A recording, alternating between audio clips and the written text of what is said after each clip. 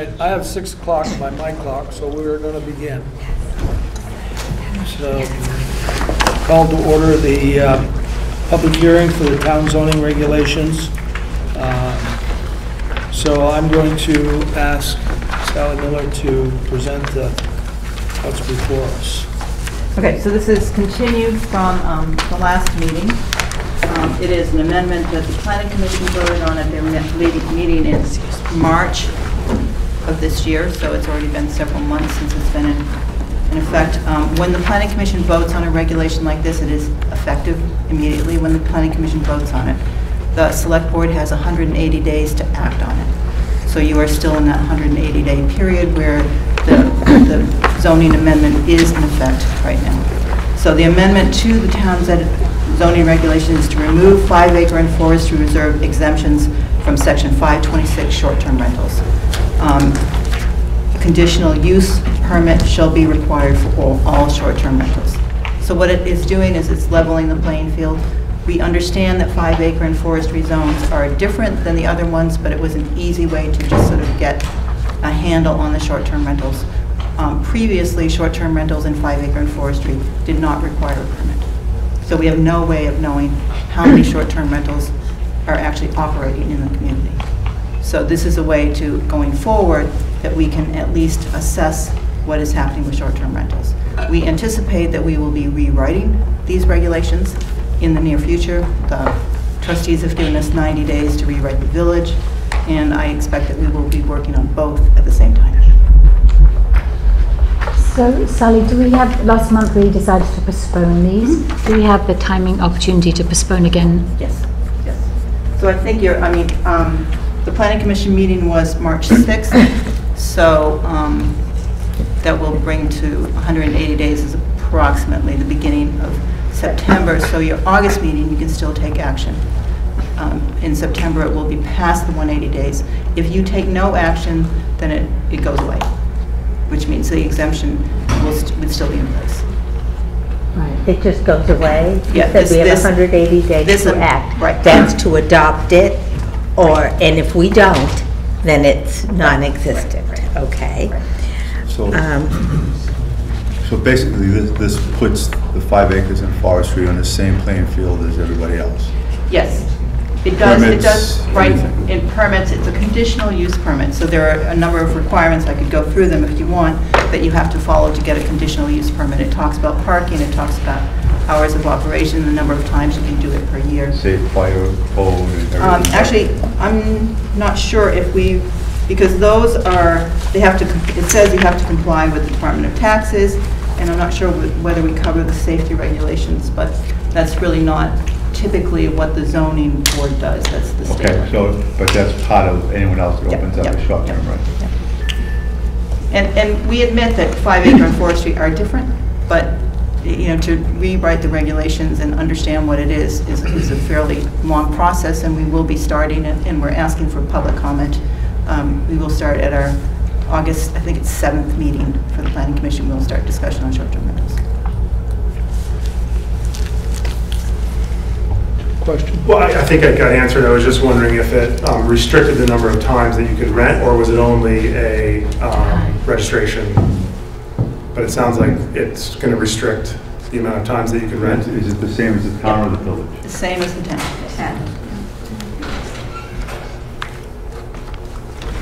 My question is, and I'm not speaking for. Could you Oh, sorry. These two instructions up back here, could you say your name, please? Barbara O'Connell. And where you live? I live in Woodstock. My question is, if all of the regulations are amended to affect the 5-acre zone and forest, and the list of regulations seem tolerable, meaning to register or to conform to safety guidelines and so on, they all seem reasonable, with the exception of the number of days that you are allowed to rent the property. And in the village, it's restricted to, I believe, 6, which is Not 6 days, it's six six rentals. 6 rentals. So one rental could be A month. 25 days or Right, whatever. okay. But it's limited to 6 occurrences, of rentals, and also includes the month of fall foliage, September No. to, no? Yeah, that's actually exempt. Foliage season is exempt. Foliage is exempt, From so. the 6 months. So yeah, the, 6 months. so the that doesn't sticking make- point appears to be the number of days or occurrences, the number of occurrences of rentals that are approved. That, to me, seems to be the holdup. Sally, has it always been 10 times in the village? And Yes, in the town? in the town it has been 10 times. 10 times in the town. And that is something that the Planning Commission will look at when they review the entire ordinance. This was a way to just sort of get a handle on it and keep it going forward. It is probably, will probably change, but I can't say that for sure. Gentlemen, My name is Dan Sullivan. I live on Hollow Farm Road in Woodstock. I own 2 properties there, a small property that I live in retirement, and a large property that I built some time ago for my grandchildren to live in. I probably have been derelict because I have been acting on what I thought was the basis of what you were considering, some assumptions that I'm not hearing tonight. And I did go to the previous hearing where these assumptions were aired. One was that properties that have been in operation for a period of time would be grandfathered. Is that true? They would yes. I have not seen that. be. In a temporary basis, or are they simply not going to be Is that in changed? writing somewhere, Sally? That's a Vermont state statute. I haven't found it yet. It's a Vermont state statute. What, do you know what it is? I don't know what it is, you'll have to ask Michael. But Okay. I in did terms of indeed. zoning changes going forward, if there are operating businesses, they are grandfathered. So that's with or without a permit? That's with or without a permit. They would need to, we haven't formalized this, but I've discussed it with Michael, they would need to prove that they were operating a short-term rental through tax receipts or other ways of saying that they were running it as a business. Mr. Sullivan? Well, I've been in conversations with the planning department. They requested that I file a letter indicating the status of the property. It's been rented as a short-term rental for a number of years, and I've been paying my taxes to the state and to Woodstock. I've been inspected by the state fire marshal. I own approximately 100 acres, and I have a main home, which was built for my grandchildren, which has 6 bedrooms. Because I couldn't live in a 6-bedroom home after my wife died, I built a 3-bedroom 4 years ago. I built a 3-bedroom home on the same property where I could live, and so I could support the larger house so it would be available for my grandchildren. And in fact, they're here now. They're here for 6 weeks. But one of them lives in Santa Fe, and one of them lives in Chicago, and the third just moved here to Woodstock and bought a home on River Street a year ago. I'm delighted with that. But she lived in New Orleans before that. So it's financially impossible for me to maintain this property and rent it out to 6 people or less for 6-bedroom house, and to rent it out 10 times a year. I have no problem with being regulated. The state fire marshal was actually extremely helpful to me. He came in, he found some problems, including a handrail that I hadn't installed on a porch, and he asked me to put some fire signs up and put a metal canister near the fireplace. There was about 8 things, all of them common sense things I just simply hadn't focused on. I don't mind being regulated. I don't mind registering. But what I do mind is being put out of, I will have to sell my farm. I've owned it 35 years, I've been a good taxpayer, and I will have no opportunity to hold this farm together if I don't have short-term rentals. And these regulations put me out of business. They're not even close to them. I can manage them. I can't manage them. There's no way. Can I ask a question? So are you operating a short-term rental right now? Yes. So your grandfather?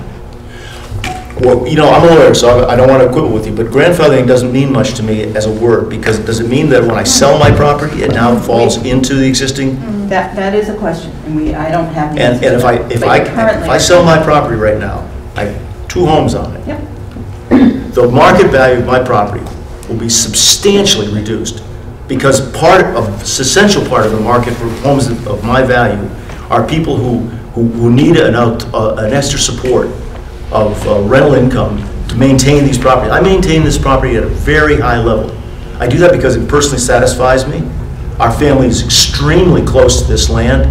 We feel like legacy holders from a property that was John Curtis was the original founder of Curtis Hollow. He fought in the Revolutionary War. He got a land grant, and his home we restored on my property. It's part of my home. I can't. I don't know if I can hold on to the house through a sale, but this telling me I'm grandfathered does not put the problem away. It delays it until the next time there's an opportunity to propose something else. And it clearly will. I guarantee you that people will say, well, it's grandfathered, but of course it isn't if you have a new owner. That person is picked up. And that affects me right now. It affects the market price. It affects my banks. The bank financing, I don't think the banks are aware of what this could do to high-end properties. Okay. All right. I'm sorry to run on, but I'm very personally proud. My wife is buried on my farm. I think we hear you loud and clear, sir. Thank you. I'm sorry if I sounded, It's fine. but I didn't realize just how serious It's a it hearing, was and until I got here. we're here to hear you, but I think we hear Okay. you. Thank you. So I would just say that, you know, as chairman of the planning commission, we really feel like this is a discussion that we should be having at the planning commission level to really determine what the correct regulations should be. We will listen to everyone, we will hear stories, we will understand the implications of what we are writing. And we want to write regulations that are fair to the community, that are regulations that can be enforced, and that we have heard from a number of different people. Both sides of the story, and so it will not be an easy moving forward, but I think the Planning Commission has been talking about this for a number of months, and we're ready to keep going. Anybody else? Kaya? Kind of pick it in South Woodstock.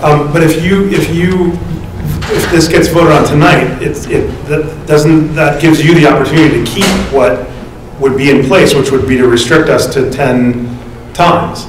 So if by chance, I mean, I know that you're saying that you're going to rewrite these things, but it seems odd that it would be, that it would go backwards again, right? So you'd say, all right, well, now you can only rent 10 times, but you know, going in the future, we think we're going to allow you to rent 25 times. It very rarely goes that direction. So that's it seems like it's gone in the direction of more restriction. Right. So that's why I was suggesting postponing it. So we can postpone this for another month. By the time we meet, the Planning Commission will have met and we will know in which direction they're going and whether it's worth doing this temporary thing or not. Well, it's not temporary actually. Yeah. Yeah, I'd love to postpone it. Yeah. I just have one final comment.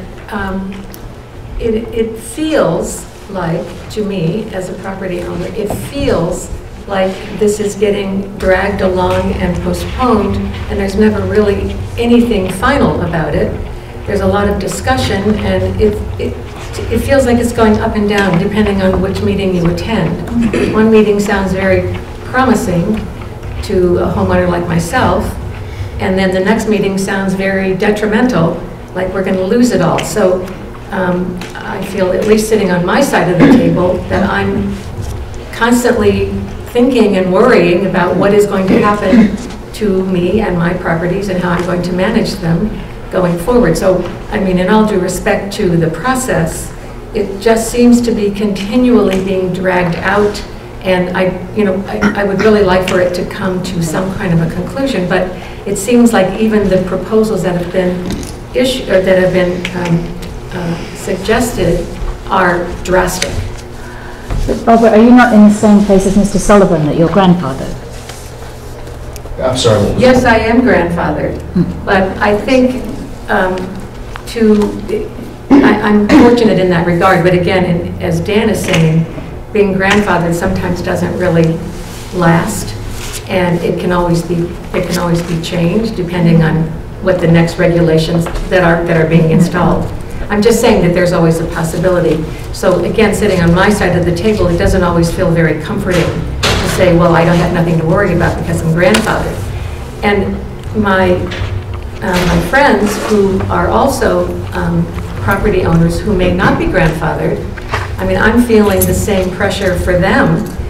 I can't really sit here and say, oh, I don't need to go to this meeting because I'm grandfathered, you guys, good luck. I mean, I think I feel like I'm compelled to speak for the group. that everyone has the same concerns and the same fears about what is going to happen to my property and what's going to happen to me in my ability to own my property that I've had for 25 years or going forward. And I know we all have different stories, so I'm not trying to be a blanket here, but I would like to suggest that the amendments to these proposals, to these regulations, are severe and they're extreme. I think they're extreme. And I'm asking that some sort of middle ground be achieved so that no one is suffering on either side of the fence. As I said earlier, I'm happy to conform to any kind of regulations that are there, but I think that sometimes the restrictions on the numbers of days hurts a lot of people. It may not hurt me specifically, but it hurts a lot of people. So the Planning Commission will have hearings. There'll be some new regulations. There's going to be some new regulations coming, or suggestions coming from this board, also the village trustees, and you people. So, and I think Sally said they recognize they have to be fair, to try to be fair to everybody across the board. Some are not going to be as happy as others, but it's a process we have to go through.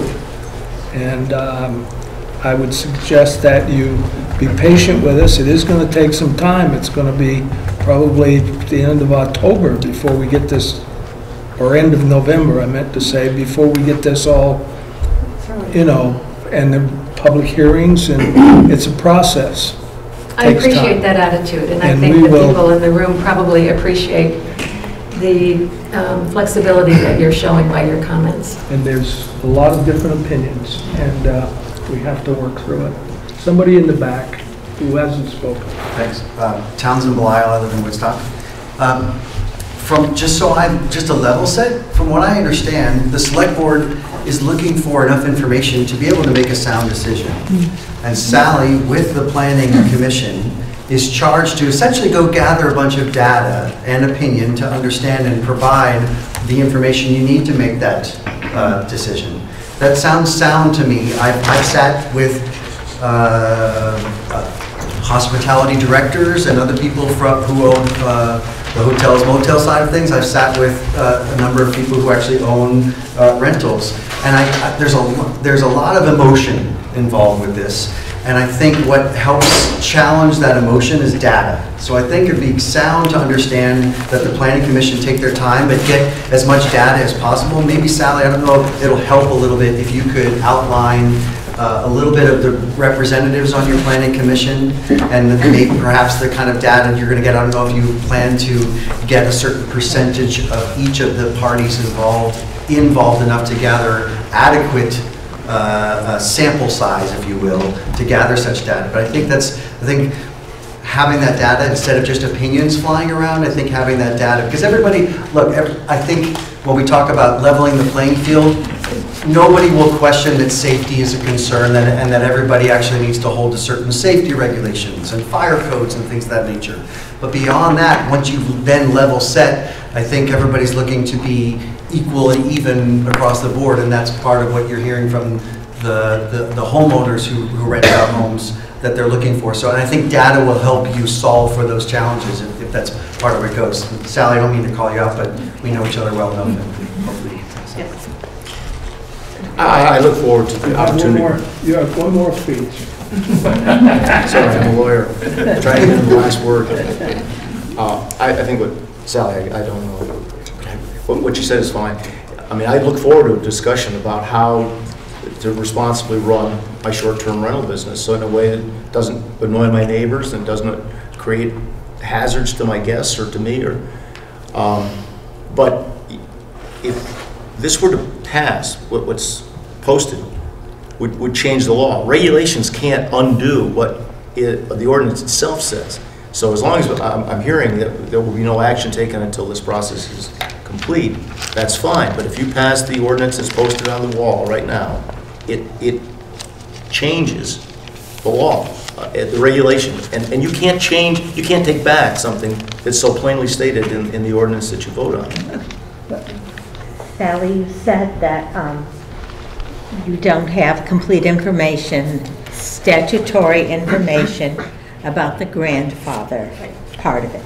And you are going to get that state information before this process is complete. So we can give you that leeway to do so. And we will work with you until it is accomplished. Yes.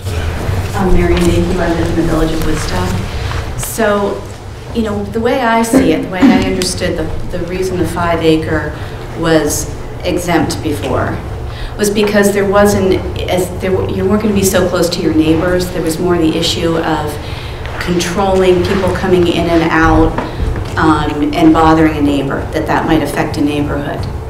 I think that was probably the reasoning, the rational, you know, why they did that. Personally, I don't really see a need. I feel like it should stay exempt because I feel like there's certain areas that they're already being regulated. And I just think it's a good business for the state of Vermont. It's not going to go away. And I feel in certain areas where it's more rural, it's not going to be, you're not going to be on top of a neighbor. It's not going to affect a neighbor as much. And they have to follow the, you know, the other regulations. I live in the village, and I want to see it still allowed in the village. And I think the regulations are very sensible for the village because you need, when you're in a closer neighborhood, yeah, there's going to be more of effect on neighbors. So moving forward, I kind of feel like there isn't really a need to be regulating. As before, I think they should be exempt. But. Thank you. Anybody else like to speak?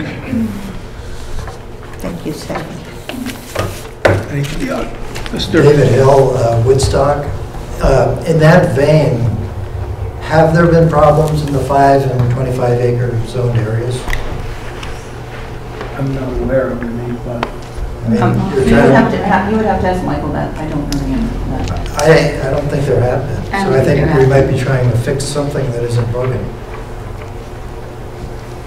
So the only other comment I'll make is that it's not, it's a complicated issue. I mean, we have home occupations that are allowed throughout the town, and people are allowed to have a business in their home.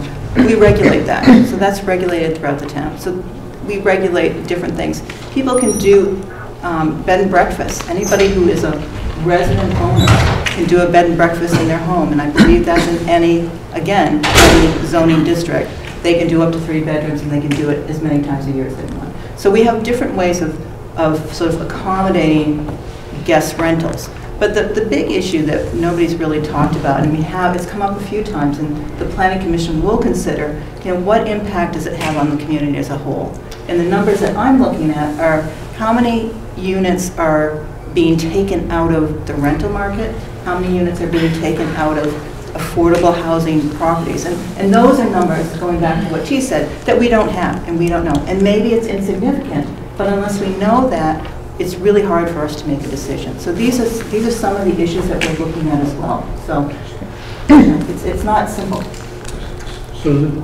I really feel that you need to stop addressing how many things you're taking out of a rental market versus short-term rentals. They're two very, very different things, and Mary is agreeing with me over here. These are two very different things. People who are renting short-term, they may not rent to anybody who's in this rental market. They're still going to own it. Half of the people who are doing short-term rentals may be people who are trying to supplement their income. If we want to have people come and move in here, there are young people that I have met who buy a house, fix it up. They may rent part of their house to short-term rentals because they can then afford to have that house they just bought here and fix it up. So we're encouraging those people to come in. We're not taking away from the affordable housing income, and they should be very, very separate issues. Exactly. Again, these are anecdotes. We don't have hard numbers. So until we do, we can't really know what it is. But I mean, we can have the discussion, sorry for interrupting, we can have the discussion round and round and take up the entire evening if you know the number of rentals that are out there, then what do you do with that information? Then do you begin to start regulating because it's more than 50, it's less than 100? I mean, what is the cutoff line that when you have the data, what do you do with it, and then how does it affect the people who are renting? If there's 150 rentals, what does that mean? If there's 200, what does that mean? If there's 38, what does that mean? What does the information tell you, and how does it change anything? Basically, people are trying to save their homes. They're trying to... Okay, is there anybody who hasn't spoken, who wants to speak, that's got something different to say? Because we have a... Yes, ma'am. Tisha Bus, I live in Woodstock. You know, Dorothy Parker lived in a hotel. So if we do want to level playing fields, we could talk about certain amounts of hotel rooms being available that come off of the short-term rental market. I'm just putting out a totally out-of-the-box type of thought. What did you say? Yeah, I'm sorry. Dorothy Parker was a famous writer, and she lived in a hotel most of her life. Unconventional, for sure. But I know we're talking about leveling playing fields, and there are many different types of housing out there. There are people living in pods in San Francisco where we could potentially take a very small footprint with a PUD and solve a housing problem that could easily put 20 to 30 to 40 people in a very small footprint. We have a lot of housing that needs to become available for 20 to 30-year-olds and also to the elderly. And those type of people actually like living in a similar way. They want people close to them so that they can go to each other and, you know, can you go to the store for me, and can you rock my baby for an hour while I take a nap?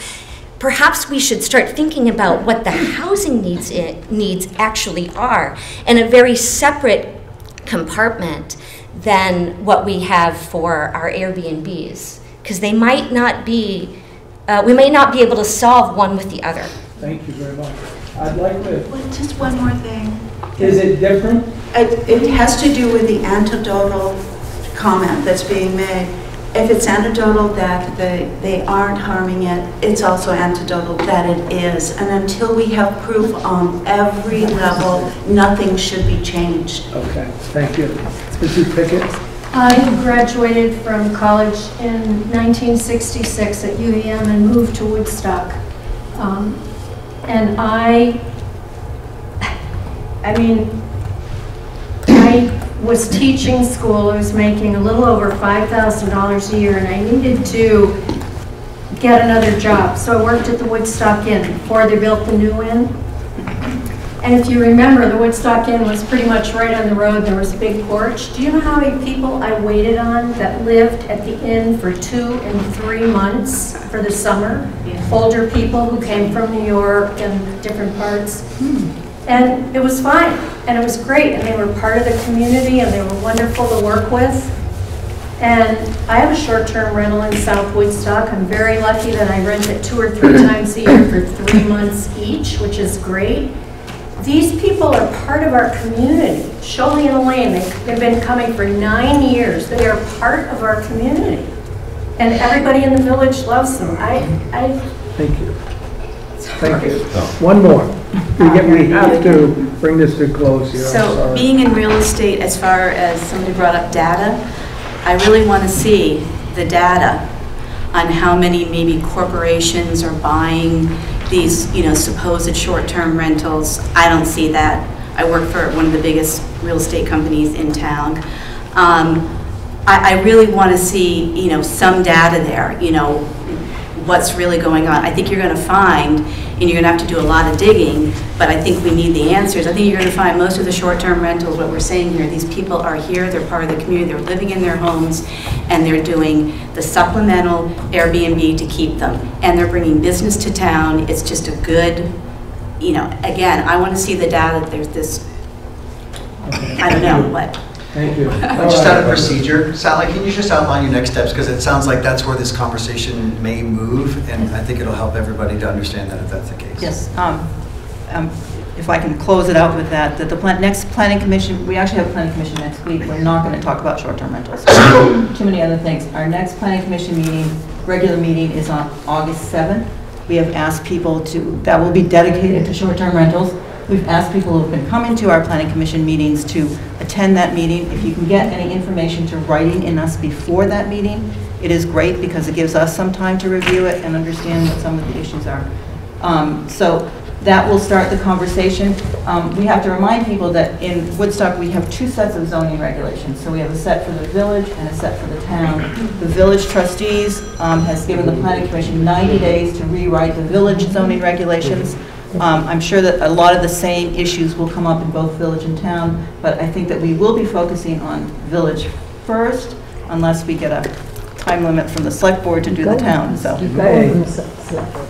Pardon? You've got one from select board. May. September. September? Well, then we'll be talking about, but the process really is to start the conversation. We were waiting for that last short-term mental meeting that the select board had to get going, but I think the planning commission is ready to put it at the top of the agenda. Okay, thank you. Thank you all for your comments, and stay tuned. More to come. Thank you. Okay. So do we need to take a vote? How do you want to do it now? I don't know. Make a motion if you want. Wait till we get into the regular meeting. Wait till we get into the regular meeting. Yeah.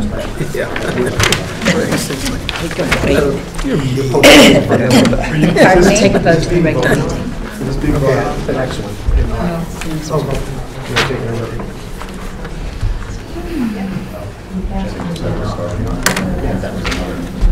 Okay.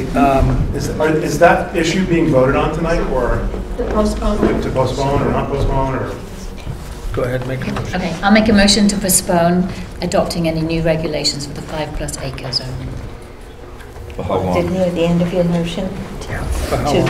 For how long? Postpone Until this 180-day period is up. So I still want to look at which meetings we can, how many times we can do this before we hit This the is until- 180 day. I think you only have your August meeting. August meeting. Till time is up. Yeah. When was this? Because you could do it in September, but it will be before your September meeting. Yeah.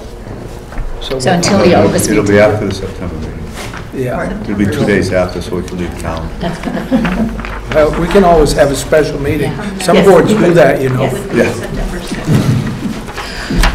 So 180 days takes us to September 6th, so we could postpone this decision until September the 6th. By which time we'll know what the bigger discussion has I'll been. second that Motion's motion. been made and seconded that we postpone it till September the 6th. Any further discussion? All those in favor say aye. September the 6th Aye. is Friday. Of course, if we have a special meeting Okay. before that, we can take All right, care of it all right. at that meeting. We may be, after we go to that meeting of August 7th, we may come away with some information that we would be able to use at our August meeting.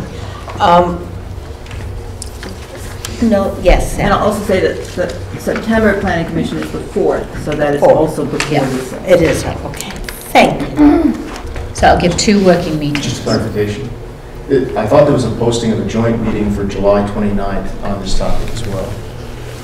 It's on outside the bulletin board as a posted On meeting. this subject? It's on the 90 day. Phil had it posted as a joint meeting. I'm sorry. But we can always do it again then. It's July 27th meeting is on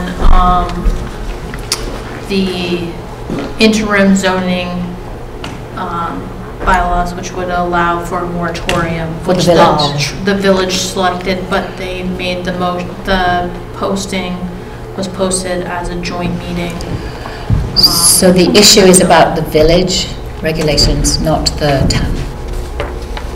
Okay, the posting specifically says it's not, it's about the entire town. And does it say the 27th or the 27th, I think.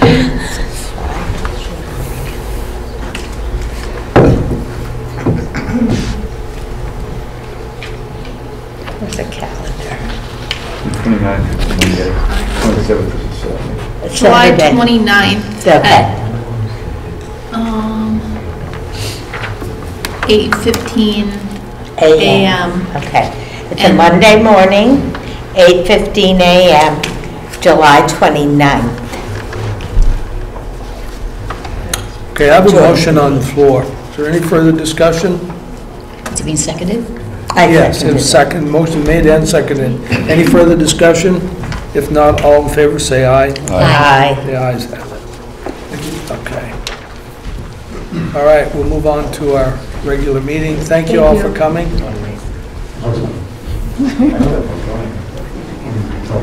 Additions to the posted agenda. So let's talk about the IT services. Beth?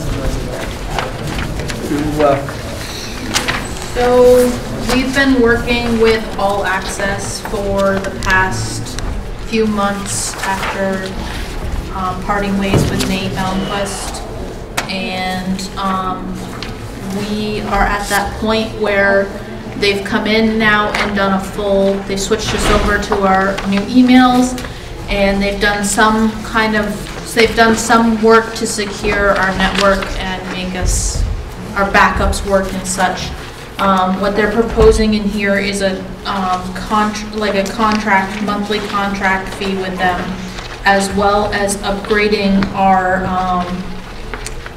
firewalls and Ethernet ports and all that at the 5 different locations where we have hubs right now, which I've been informed in the past and today that we are severely outdated by at least 5 years. So our firewalls are kind of like Swiss cheese.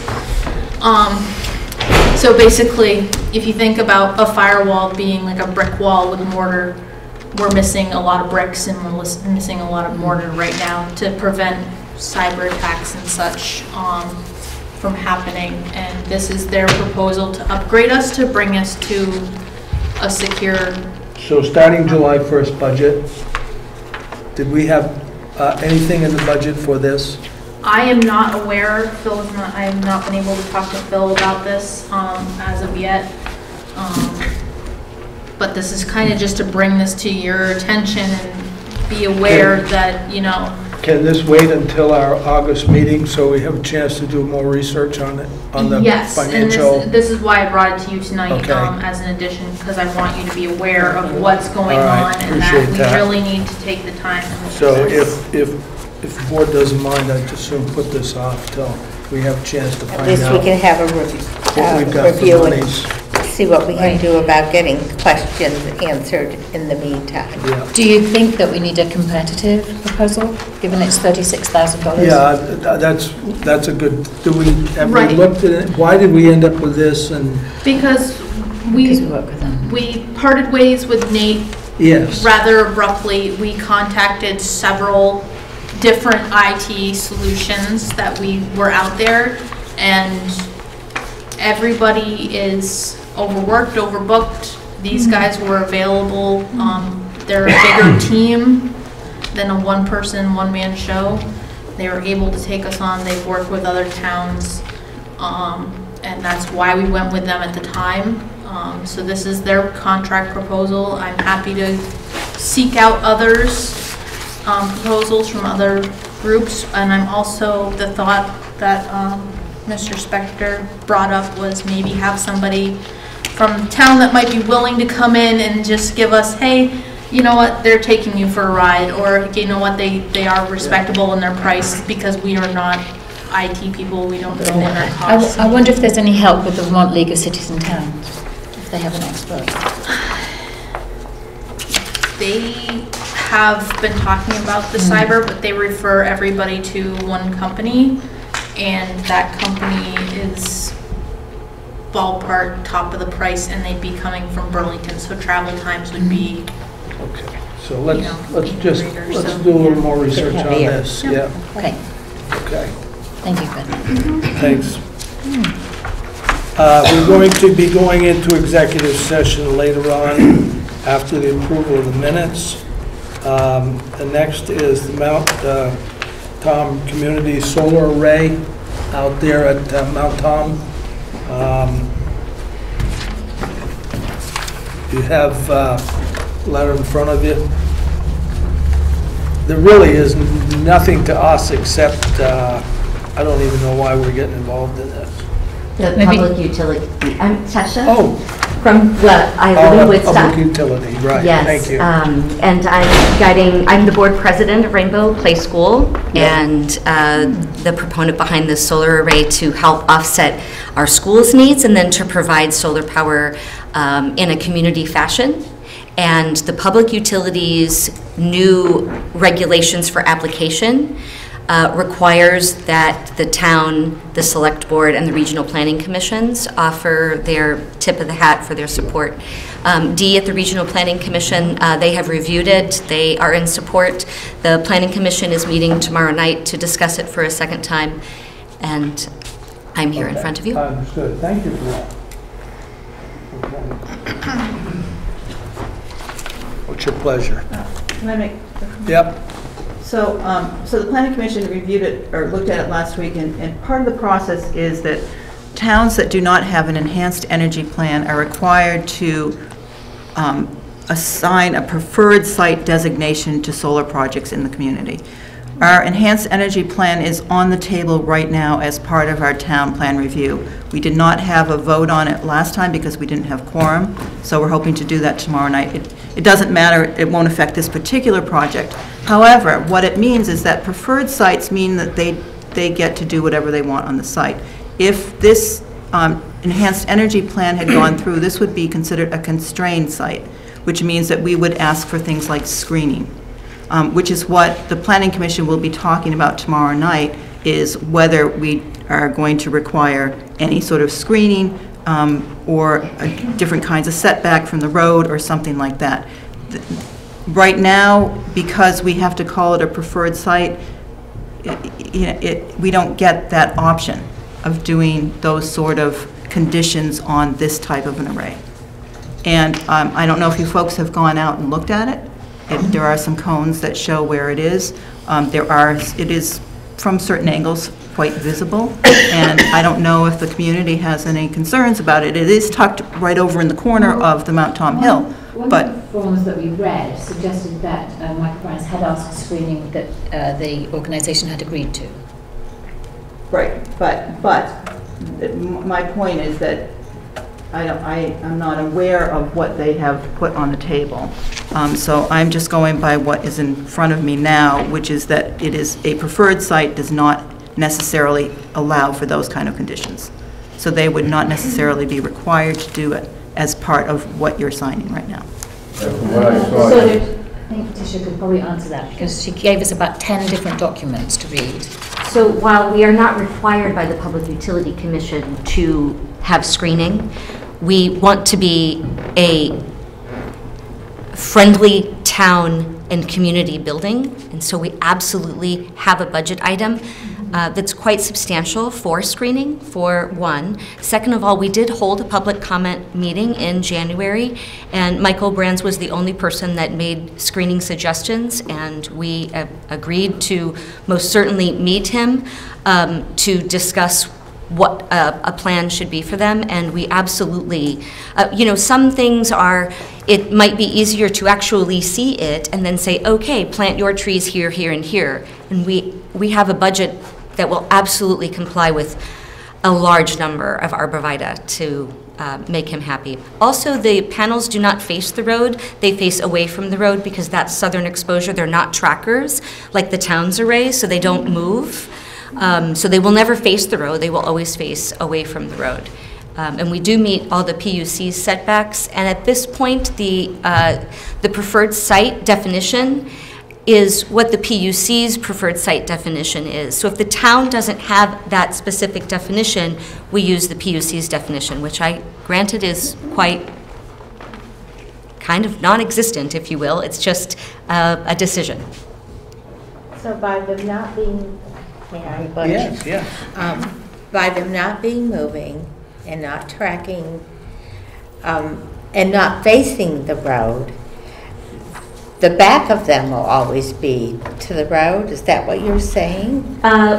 It's a very unusual, it's not perfectly perpendicular. So you, as you drive by Route 12, you actually kind of see them at an angle. Solar South would be, as you're looking at the building, this direction. So you'll always see them in this direction, either up or lying flat. They do adjust up and down twice a year. That's right. Yeah, you're taking down some trees and Yes. to install this?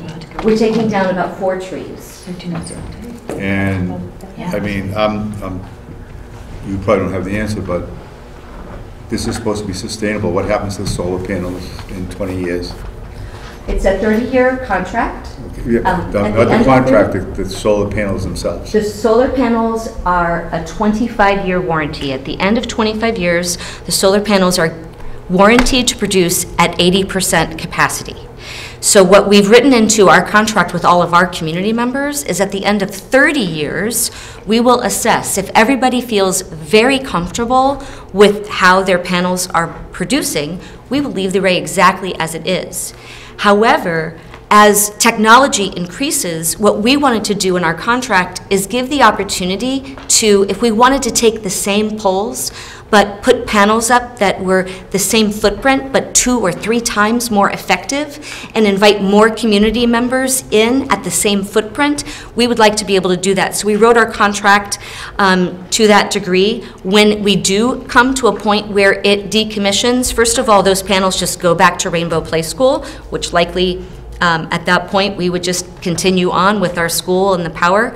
But if not, then they all go to, typically a project of this size goes to bid. And somebody on the third-party market will buy the used solar panels.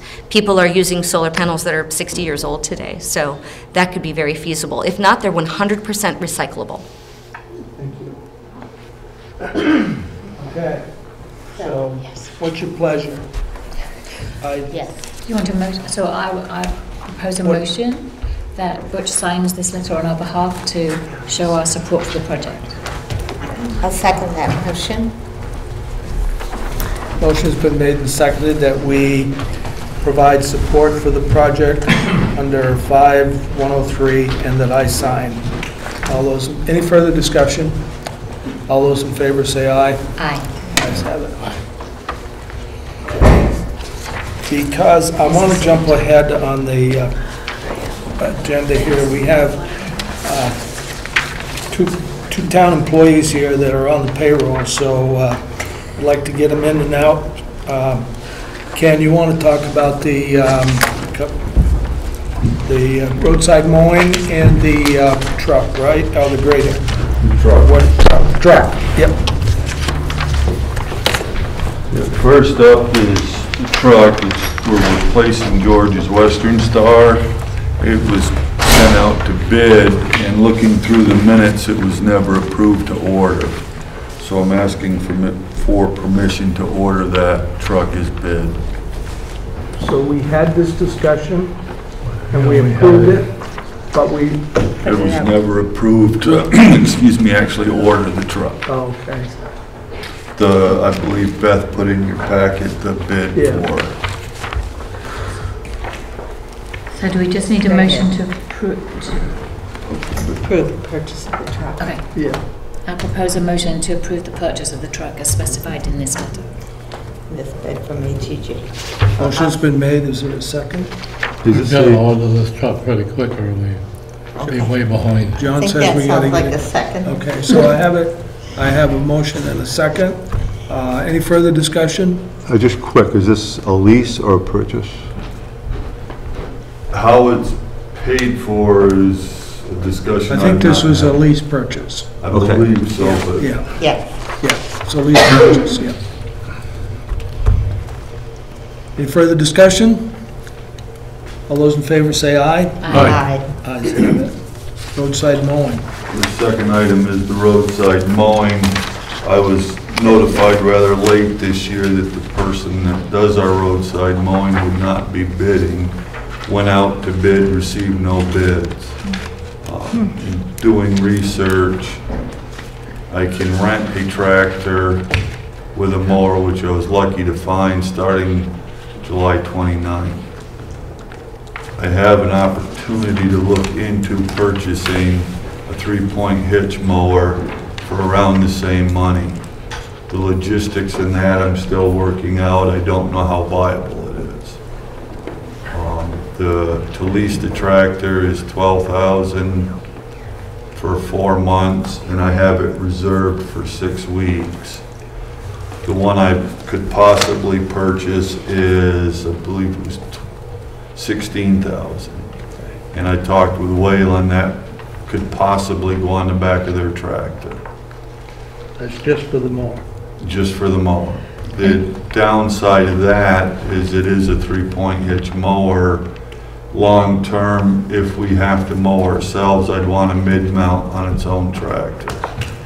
Some of the logistics with this 3-point are visibility. What would it take to hook to the tractor? I've not seen this mower. This all happened rather quickly, and what I was really asking for was to either be able to redirect the funds to rent the tractor to mow ourselves. If this mower that I can buy does materialize, permission to do that instead of rental. But I need to do one or the other.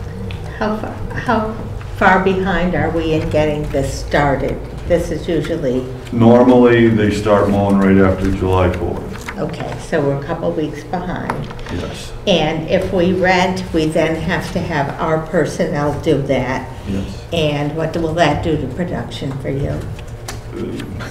Productivity? Basically, if I'm not mistaken, it took the former contractor about 6 weeks to do the mowing. So How many men? He normally ran 2 tractors. And you're gonna, My intent is to rent it and do what I can in the time I have. So you dedicate somebody full-time to it, or just hit or miss? No, we're gonna have, if I'm paying $12,000, that's the one downside, and I'll have to, machine hours and actual hours differ, but the rental is for 50 hours a week, machine hours.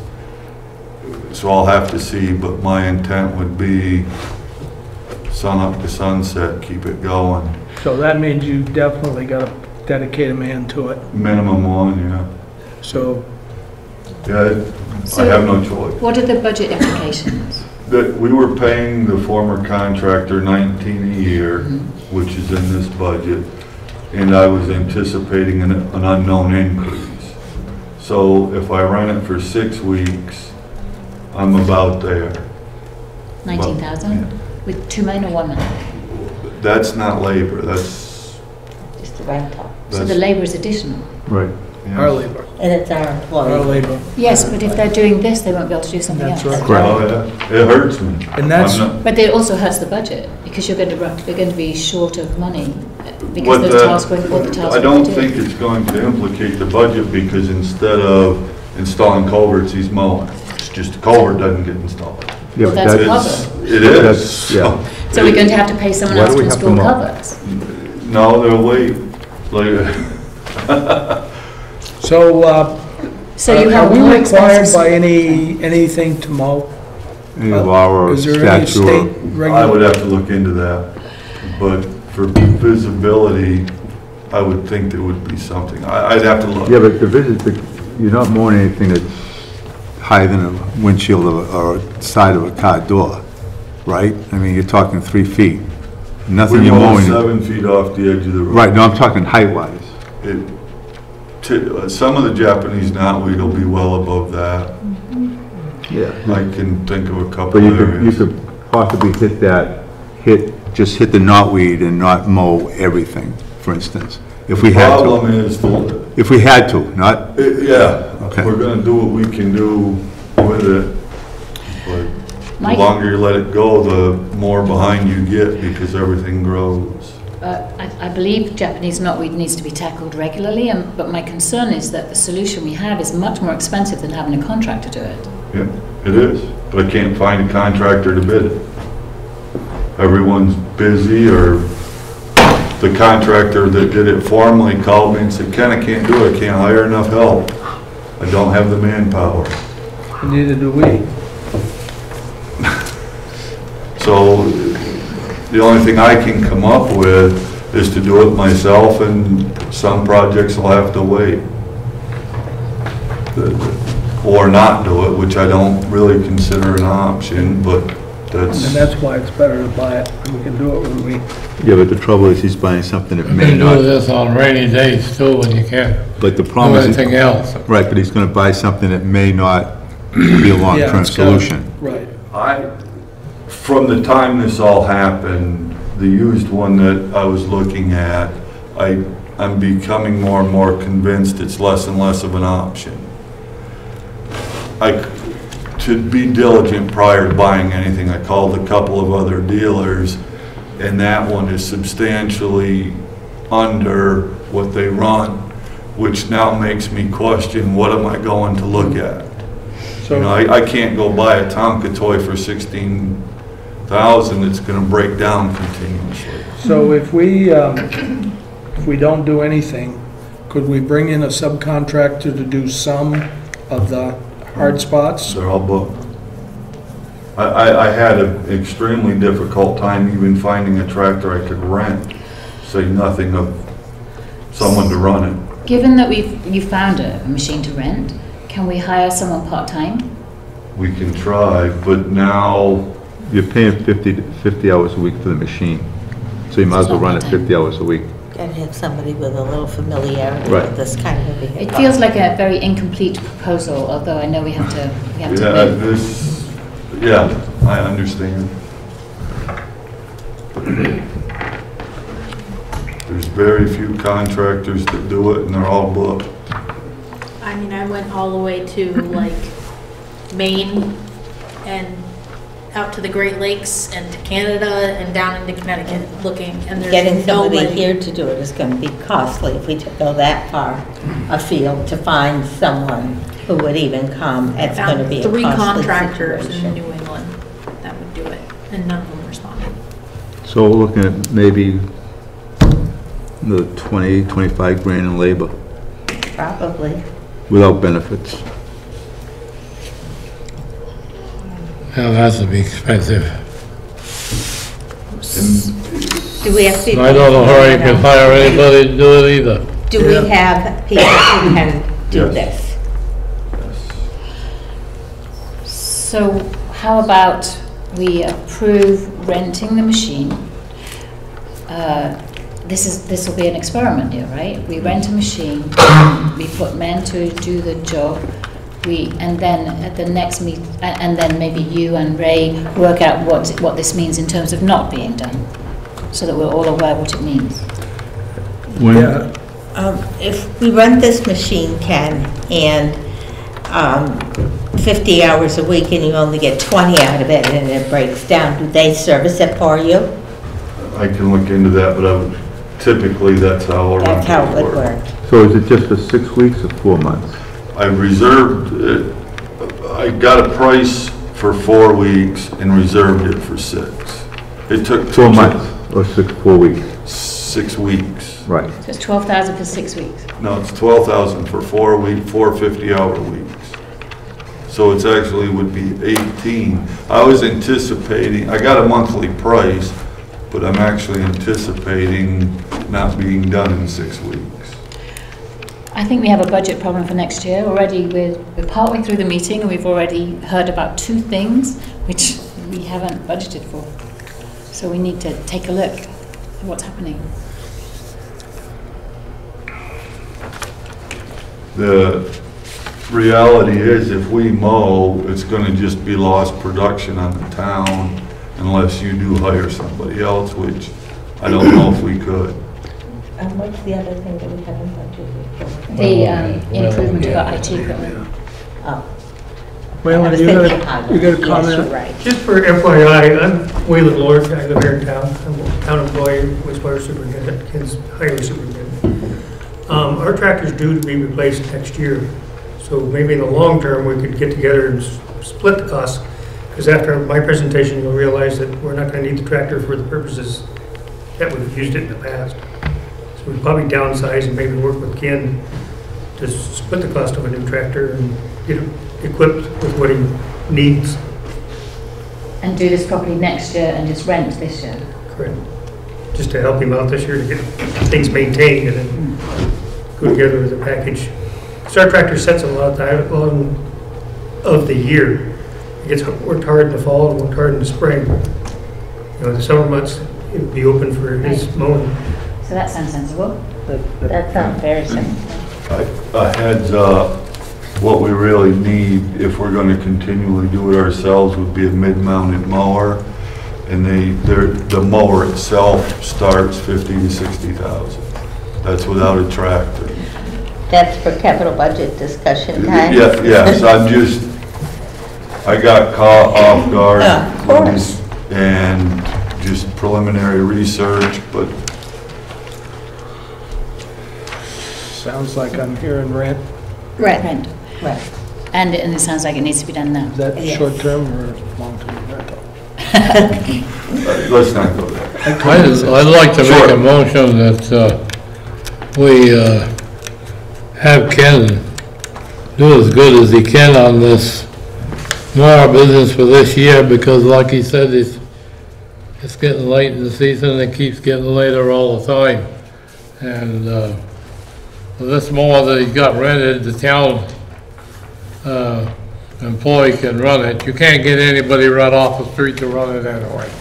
So they've got to have a little experience. So I would make a motion that we've got to do some mowing. The mowing is getting bad in the town. And so if he can do something on this, and I've talked with him about it, and we also, Phil had a good suggestion that we use the sewer tractor, because they can't use that anymore, putting sludge down. That'll come later. But there isn't going to have any use, and it might just as well be used more on the roadsides. So I make a motion that we have him do what he can about a roadside mower for the temporary situation. For rental. Is this just for the mower itself or the total unit? What the dealer told me on the one I looked into purchasing, No, the rental. The rental. the rental is the tractor and mower. Tractor and mower, okay. That's right. And that's the motion that's on the floor? Yeah. Right. Yeah, Is there a okay. second, Jill, to that? I second it. Okay, Ray seconded. All those in favor, any further discussion? No. All those in favor say aye. Aye. Aye, so get on it. Good, thank you. Thank you. And Thank you, Ken. Thank you. Waylon, you're here to give us some information on disposal of our sludge, correct? We knew this day was coming for a long time, but I never expected it to come so abruptly. And Phil has spoken of it. And we had Phil, myself, and the inn, who owns the properties, the fields behind the wastewater plant, had a meeting. Tom Delvoye was supposed to be there, but I've been talking to him on the side. We have a 3-year contract with Tom Delvoye, which started last year, so this year would be the 2nd year, so we only have 1 more year, and he pretty much done with him. So the alternative is a company called Cinesac. If you'll spread that around to the different board members of the You have a centrifuge mounted on an 18-wheeler semi. They'll come into your plant and use poppers, which is a chemical to separate the water from the solids. They'll make a cake that's 24%, which to you and I looks like a solid. Then they contract with a company in New Hampshire that hauls it away to a landfill that's designed for recycling and compost and fertilizers and different things. The bad thing about it, it's expensive. But we're not going through this by ourselves. The company's been down at Proctor's. They're presently in Chester, and they're buying more equipment as they can, because this is the way everybody's going. New Hampshire's outlawed it, or really frowned on it for the last 5-6 years, whereas land applied. It's worked good for a lot of years. It worked excellent with corn, because the farmer would raise the corn, harvest it, leave a little nibble, and we'd come in, land apply, and then cultivate it in, keep the birds out of it, and what have you. That cycle worked for many years, 30, 40 years, since the 60s. The general public no longer likes to see land applying. Woodstock Inn is starting to use their land for other purposes now, for recreation, bike paths, pedestrian areas along the river. And they're done. They don't want it anymore, basically. We got one more year with Tom, and that's kind of iffy because, like with any EPA regulations, baseball game or whatever, you got to play by the rules. And he's just there again, another person that doesn't have any manpower to plant the fields, to harvest them, to take the crop off the field, which removes the nutrients, so that you can apply again. So what is the cost of the new system? Right here. So we have, At least this year. we've got to start thinking about this come budget time. We'll start our budgets in the fall. We're good until this time next year, hopefully. No, we need to act on it now because I still have 210,000 gallons in Big Blue. We put 150,000 on Devovoice behind where True Value was, and the remainder is still in storage now. Let me put it to you another way. Is there money enough to do this? In this budget just started July 1st. We'll have to cut other things. Excuse me? We'll probably have to cut other things back. Yeah. Like I said, we all, years ago, Phil said he worked for a company that did this process, so it's not new technology. It's been coming, larger cities have been going this direction for a long time. Of course, they got larger budgets. But, So let me, how much time have we got before we gotta do something different? Next week? this company's done with Chester, and they said they could probably have a week opening in a week or two. To do it this year? Yes. But does Tom want it this year? Tom's already gotten what the maximum we can put on this. 150, 150 down there, and you still have 210? Still have 210, plus we're producing it every day. Pardon me? Plus, we're still producing it every day. It's a byproduct. All right, everybody. So, what does it cost us right now?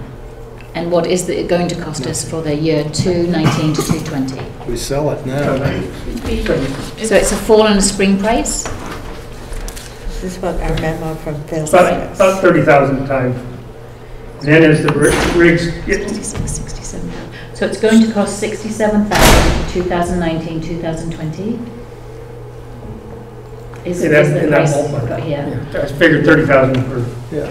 Right, this is 67, and then there's another 38 here for the spring of 2020. This is in our packet. Right, but spring comes into this budget. Well, right, and then the fall of this year. So is there a if you have to pay this, is there going to be a shortfall this year? Do you have enough money in the budget? We'll have to cut something else that... When is the spring of 2020, before or after July 1st? When would you be spreading that? Normally we spread in October and May. May? So the This year we were 6 weeks late getting Tom's field. And that's because of the spring that we had. Right. So we potentially have a charge of $100,000 for 2019, 2020? We've got a replacement of the tractor and we've got a replacement of the 4,000 gallon We're going tanker to stay truck. with this. That we may have to push them off a year. But, and also there's upgrade to the Tassville plant. Yes. Which That's already in the budget. That's already, the wheels are already rolling. The equipment's coming in already for that. Okay. Well, are you asking for permission tonight to go ahead with this company? I am, but I can wait a week or two. Well, I don't see how we can authorize it because we're authorizing a charge of $100,000 a year that's not budgeted. yeah, So you've we got to need to show review us the where you numbers. can make the budget balance, because we're already in that 2 weeks into the budget and... Everybody's higher than expected. Yeah. So, all right. Let me do a little review of the budget and talk with you, and we'll see where we can come up with this But, Come down and walk you through. we gotta do something with it, I understand, but we can't, Like I said, we expect it for years, but never 2 weeks just into abruptly it, away we with it. can't be, okay, thank you for that information. Then on top of that, we've got some expenses for backflow preventers, some high-pressure water hoses that's required. That would roughly be another 2,000. How many? But that's a one-time expense. 2,000. I think we can afford the 2,000. 2,000. That's nothing. So if I could, I guess I need to know whether to order this stuff, because you know it's got to be done sooner or later. I'll work with you on it, we'll come up with something. And All right, talk to you, come down tomorrow and I can always call a special meeting, the Board of Sewer Commissioners. Phil even was surprised. He expected it coming someday, but not so abruptly. Yeah, we were pretty warned, but I We didn't know talked it was about coming. it last month, but it And I'm didn't. sure if we'd have known it would have been in this year's budget. But, all right, thanks for the heads up. Like I say, we may have to push vehicles or tractors back a year. May, Don't you understand that? you may. We might have to. Okay. Thank you, Waylon. Thank you. Okay, back to the All right. budget. Back on. Economic development. Thank you for your patience. I would like to say that during this presentation, we're not going to add anything to the town's budget. Okay. So there are, I'm going to stand over here, is that all right? So you have hard copies of this if you want. Beth, pass them out, but you can look here. There are three things I'd like to talk to you about if we have time. The first two we need to do, which is we have six community grants that we are recommending be approved. We declined several. The second is we have two expenditures that come from the EDC itself that we'd like you to present. One that's on your agenda and one that has come up today that we have a couple of options for you to consider, including not proceeding.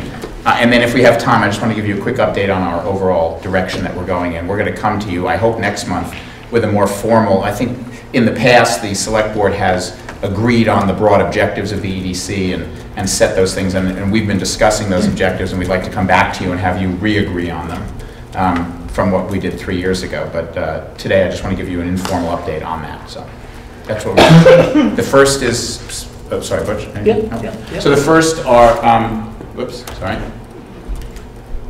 There are 6 community grants that we reviewed this cycle. We had 9 grants, I think, or 8, and we're recommending 6. Just very briefly, $2,200 for the Sunday Jazz program. They're doubling the size of the program, and we're sort of funding the increase, and it's already been launched. The second is a large grant. It's a grant for Pentangle to upgrade the lighting and sound system in the theater to allow them to book additional events each year that they can't currently book because the lighting and the sound is not adequate. So they estimate that they can do 2 or 3 additional events per. What convinced us to approve this was, well, 2 things. One is they think they can do 3, I think the number is 3 additional events per year, which typically attract 300, 400, 500 people that they would not be able to book otherwise, and that we think is economic development. The second is that this is a matching grant. It's the total cost of the system is $100,000. They've raised 50. They've raised a matching grant of 50. So this 20,000 will get matched, and get them pretty close to their final number. Do you want to pause on each one, or should I just go through all 6? Okay. Go ahead. The third one is a program called Home Share. This goes directly to one of our priorities, which is to increase, I'll call it small entry-level housing. Home Share is a program that's been used in other cities to allow, basically to allow people to offer long-term rentals in their home by, in effect, sharing their home. Sometimes for the reason why it's being run out of the Thompson Center is because elderly folks who sometimes want to have a younger person in the house to, be around and to maybe help them lift a table or to do some errands and so forth in return for a lower rent. And so it's a real, senior communities and other places have found it's a really excellent program, and they think it will help their community, plus it'll help our housing problem. And so this grant is a small grant for $7,700 to fund the startup costs of this. Then the Thompson Center will run it and it will be self-sustaining. The fourth is for the fireworks for $3,275. The town in the past has, well, and Mary can talk, if I think I'm getting this right, the town has typically raised that funds this year. They were a bit short. It's possible that the grant will be less than this amount because you've been able to continue to fundraise. I don't know if you have an update on that, but anyway, it's a small grant. It hasn't changed since we last spoke. But it was reduced from the original request. The fifth is an organization, a company really called Vermont Kitchen. This is direct economic development in terms of creating jobs.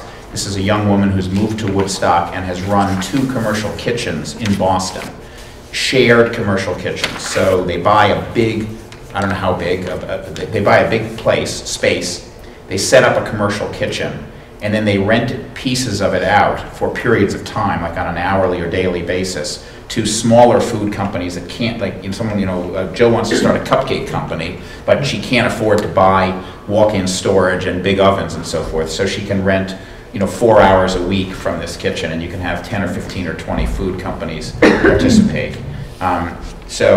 She's spending she has a total budget of $130,000. She's asked the EDC for $30,000.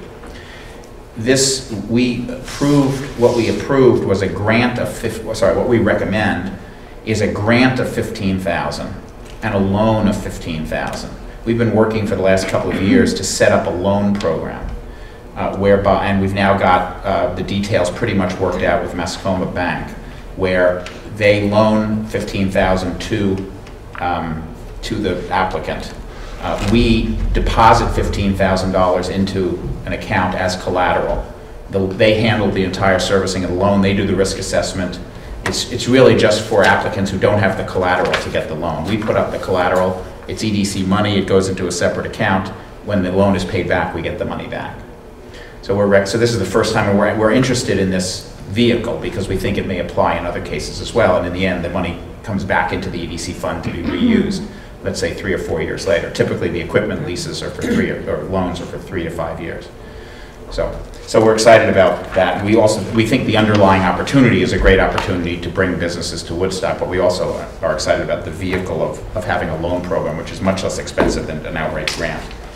And the last program is a pilot test to market Woodstock and the merchants in Woodstock to a different audience than we've been typically marketing to, which is regional shoppers. Working with Comcast, Nick Farrell brought this proposal to us with Comcast. There are, we think, about 35 merchants in town who will sign up for it. It's a pilot test. It's a good way to combine market research and actual advertising. Instead of just hiring a consultant to advise us on this, this is actually going to do the advertising during the peak period, the fourth quarter, when retailers, merchants it's a critical time. We have a lot of flexibility. Comcast will give us data throughout the program I think, Amy, on a weekly basis, perhaps, or semi-weekly, we can do bi-weekly basis to see which ads are working, which ones aren't. We can change the target segments and so forth. And we're confident that we can develop measures of performance that will tell us at the end of 3 months, did this work, and so forth. And so the marketing subcommittee of the EDC met with the community grant subcommittee and with Nick, and there's been some members, Susie is here, who's a marketing expert, and so there's been a lot of discussion about this pilot test. Like all marketing, we're not 100% sure this is going to work, which is why the proposal is for 1 quarter rather than for a year. So anyway, so these are the 6 proposals the community grants that we recommend you fund. We have the funds for this. This still doesn't use up our full funding. So. Are we allowed to ask questions too? Excuse me? Are we allowed to ask questions, or do we have to wait for you to get done? Yeah, good questions. I thought it was a cooking school, the Vermont Kitchen. No, Vermont Kitchen is a kitchen, but they are, one of the things that they will use the extra capacity that is created from our grant is to offer cooking classes. Okay. Any questions or? What do you think of approving all of these in one go? I think that Excuse me? if we What about approving all of these in one go? Motion. Yeah, Ray says I think so, yeah. Yeah, I think so. Yeah. I'm listening. Since I represented one of them, I'm not. I can't make the motion. So I'll make a motion. I'll make a motion to approve all the Economic Development Commission's recommendations, grant requests. I second it. Motion been made and seconded. Any further discussion? Any discussion? All those in favor say aye. Aye. Aye. Aye. I'm abstaining because I represented one of the applications. Oh, right. That's right. Okay, great, thank you. Okay, the second is, and I've separated this out, I think on your agenda it's under the same list, but I've called it expenditures, and there are two. Let's just focus on the first one, because you weren't expecting the second one. It came up today, and again, you can decide how to deal with it. But this is separate because this is not a community grant, this is the EDC asking for funding for a particular part of our operations, and so we just decided to present it as that. So we've asked you to fund the annual, we've asked you, sorry, let me just give some background here. We currently have a coordinator with an annual budget of $50,000 with a salary that's less than that, and that covers both administration and program management. That budget ran out on June 30th. We need both administrative support and program management support. Administration is taking minutes, posting meetings, handling the grant applications, handling the accounting. There's a fair bit of paperwork in this. Program management is a much broader role, engaging with the community, overseeing the visioning project, just as an example. Manage, and increasingly as we move towards large projects and programs, we're going to need that. We would like to separate these two roles. They're currently combined in one.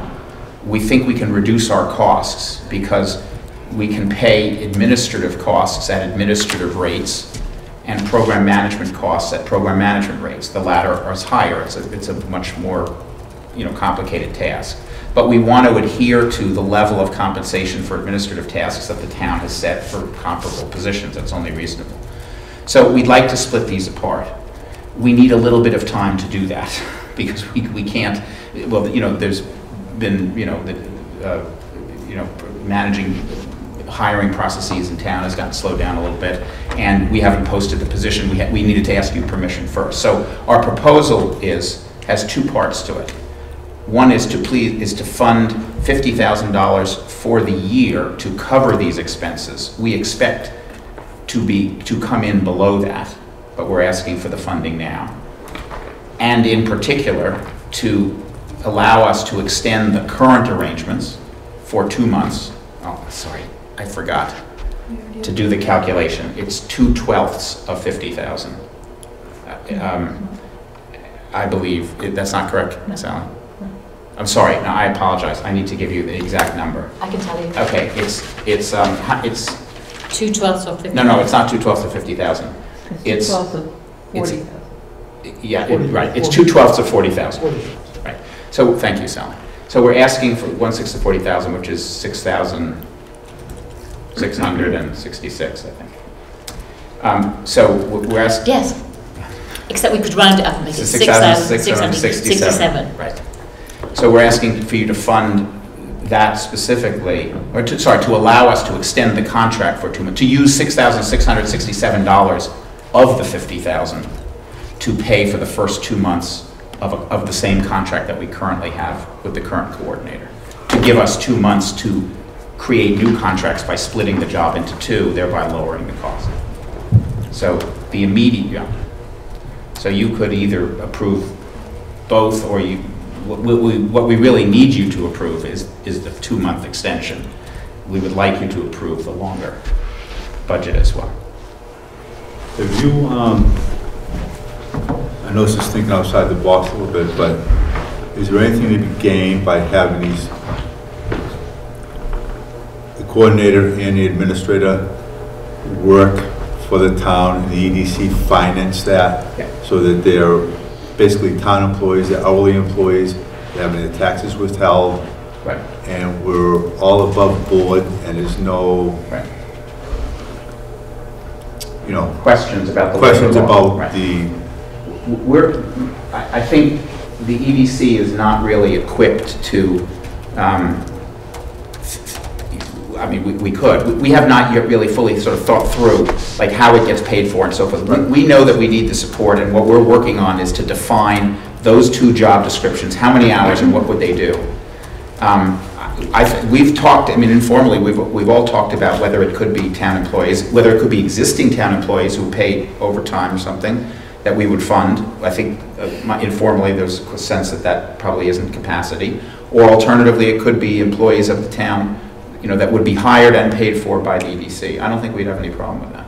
In fact, I mean, there are some benefits to it in that we could, you know, have a desk here and be, you know, just be easier to coordinate perhaps and so forth. And you know, and they're here for the 20 hours a week and not working from home or whatever, whatever amount of time. There's somebody here to...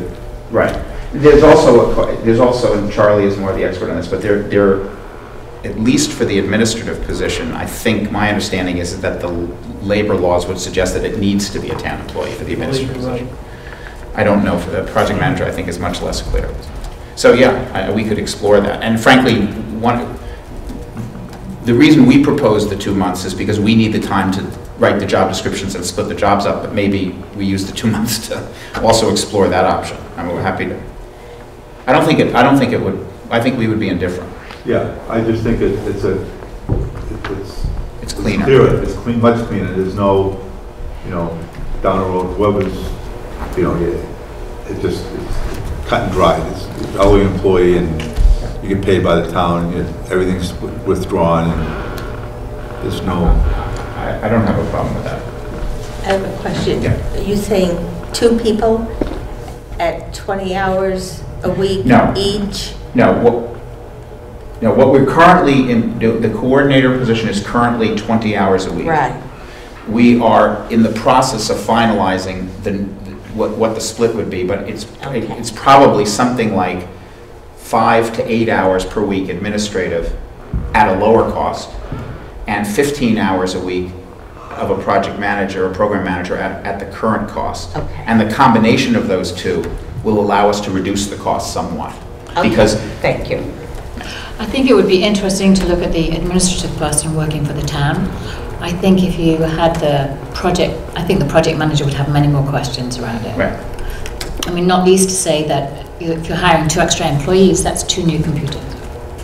And normally, if you have a consultant, they provide their own computer.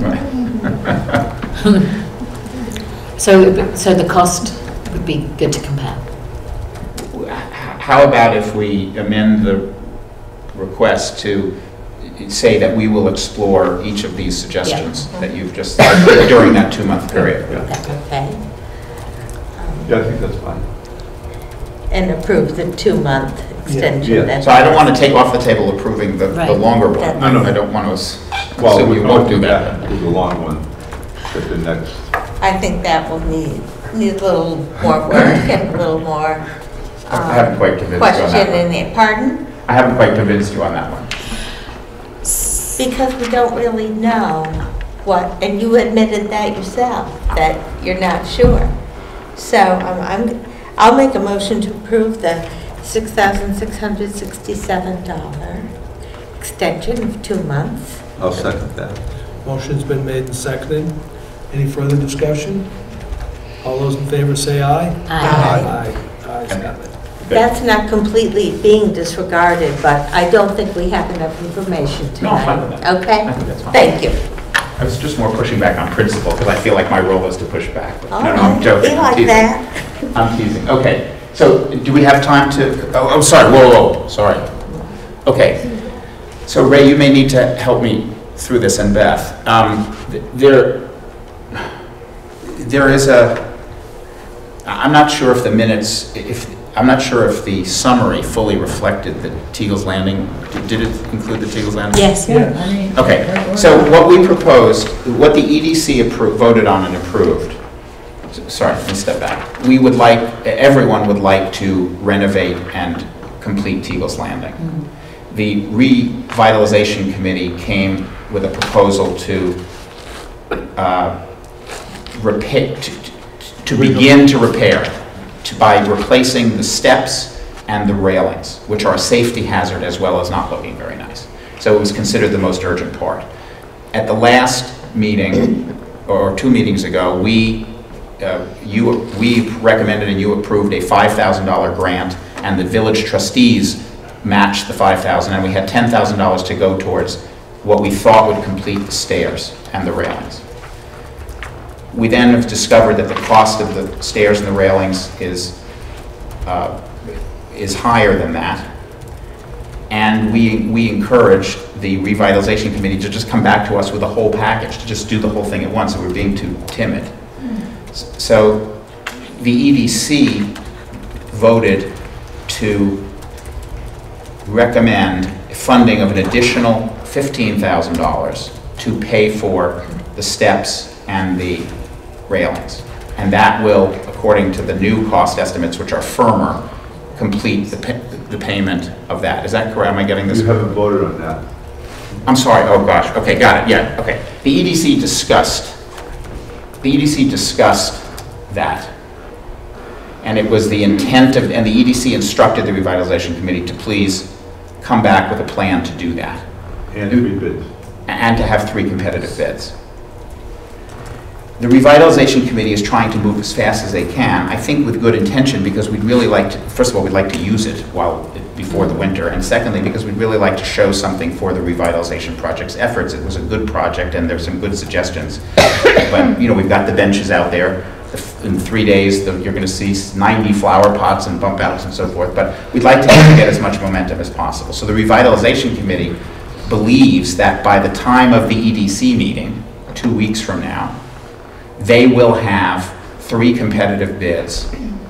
They currently have 1 already for a total additional cost of $39,570 to complete Teagle's Landing. Stairs, railings, plantings, decorative pots, 2 picnic tables, boulder seating, repairing stone wall, contingency fees, and so forth. We can make the total project $50,000. To do all of Teagle's Landing.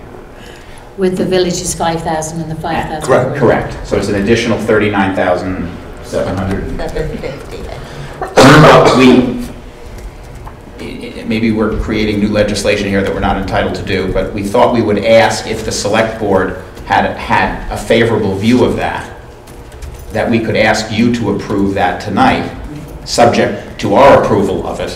What we will do is vet that the program makes sense. We'll vet that there are 3 competitive bids. We will not exceed this cost. And that if we then approve it 2 weeks from now, you would then be comfortable. We just reverse the order. We're not trying to usurp your authority. We understand, you know, I don't know whether this has been done or not before, but that was... It has. What's it done?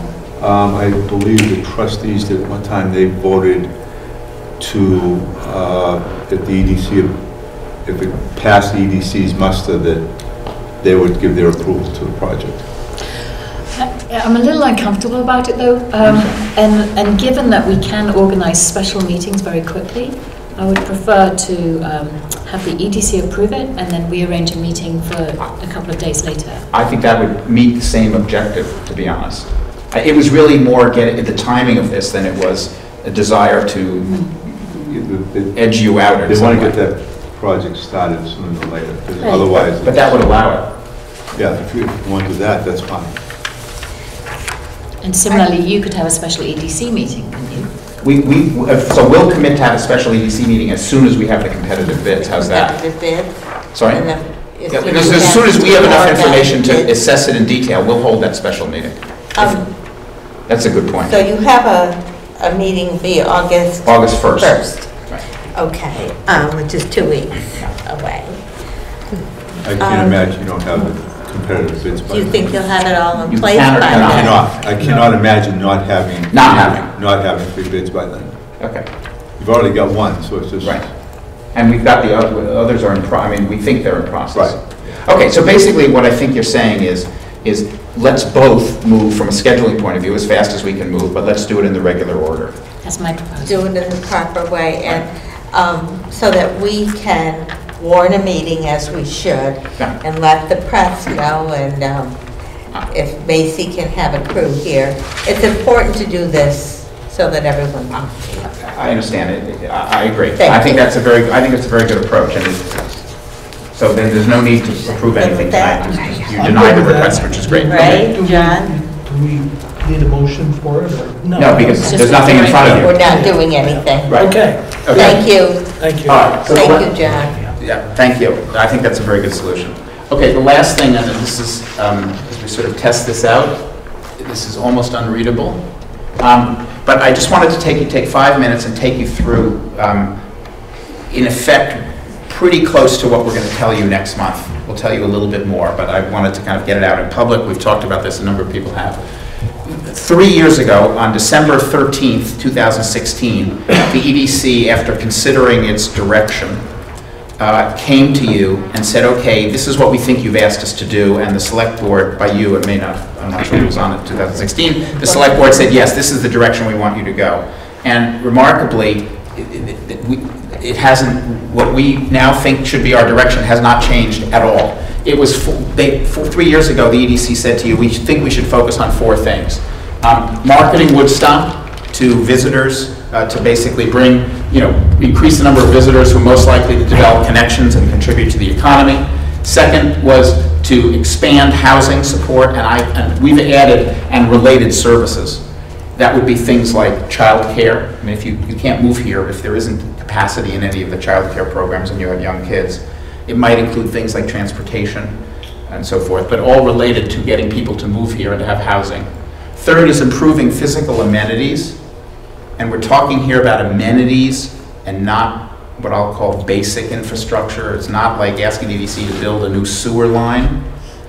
That's the town's responsibility, but a new village green or a new park or a new Teagle's Landing, those are, we're calling amenities. How we divide the line is, we can argue about it, but I think most people would make a clear distinction between infrastructure and amenities. And we think we should be funding amenities. And lastly is supporting the businesses in town and business environment, creating an environment that's, that allows people to create new businesses and encourages entrepreneurism and so forth. Those were the 4 objectives. We are going to come back to you and heartily endorse those. We think they should remain. Interrupt me whenever you have. There's nothing for you to vote on, so if you want to make a comment, just please interrupt me, but I'll keep going. And you've also told us, we also told you back then that we want to focus on big projects. And since then, you and many people in the community have told us that we should be focused on big projects and kind of getting things done. And I think while we haven't forgotten the priorities, I don't think we focused on enough big projects. And that's, I think, an important change. I think we want to do fewer projects going forward and make them bigger. And I'll just show you some examples of that. So here's examples of big projects that might be attractive in each of these 4 areas. In terms of marketing Woodstock, this is over the next 5 years, we can imagine spending $250,000 on our website. That's about what we spend now, $50,000 a year. So let's call that $250,000. But we can also imagine more advertising, whether it's TV advertising like we talked about tonight, it could be paid advertising on the web, it could be lots of different ways of driving more and more traffic to the website. Let's call that $500,000. Under housing, we think that housing creation needs to have a financial incentive. If it didn't need a financial incentive, it would be built. There would be more housing being built. It's not being built. And we've done this group of folks in town who have done some analysis of this and tried to develop some housing, and we're short. And we know how much they were short by. It was about $40,000 a unit. And so that may not be the right number, but our objective is to say, let's put a stake in the ground and say the EDC would like to see 40 units of entry-level housing built over the next 5 years. To entry-level housing meaning someone who comes to work at the inn, or maybe a young couple with 1 child and it's a small 1-bedroom, and maybe one of them works at a restaurant or one of them works remotely for a company in New York. So that's $1.6 million. That's a big 40 units at $40,000 each could be $1.6 million. In terms of physical amenities, redoing the town green is probably in the order of $600,000, $700,000, $800,000. Teagle's Landing we just talked about is $50,000. The river trail, if the town were to pay for some of that, or somewhere in the range of $300,000 to $500,000. The East End Park, it has a $400,000 program. Could be, they need $200,000, maybe we pay for that. Downtown revitalization, there's more work to do. If the bump out works, we're gonna have more flowers, and there's garbage cans and more tables and lots of other things. And then maintaining the kind of incentives that we currently have for storefronts, for new businesses to form and so forth, just like we did with Vermont Kitchens, maybe that's $150,000. These are not programs that we're committing to at all. These are just ideas to give you a sense as to what the next 5 years might look like.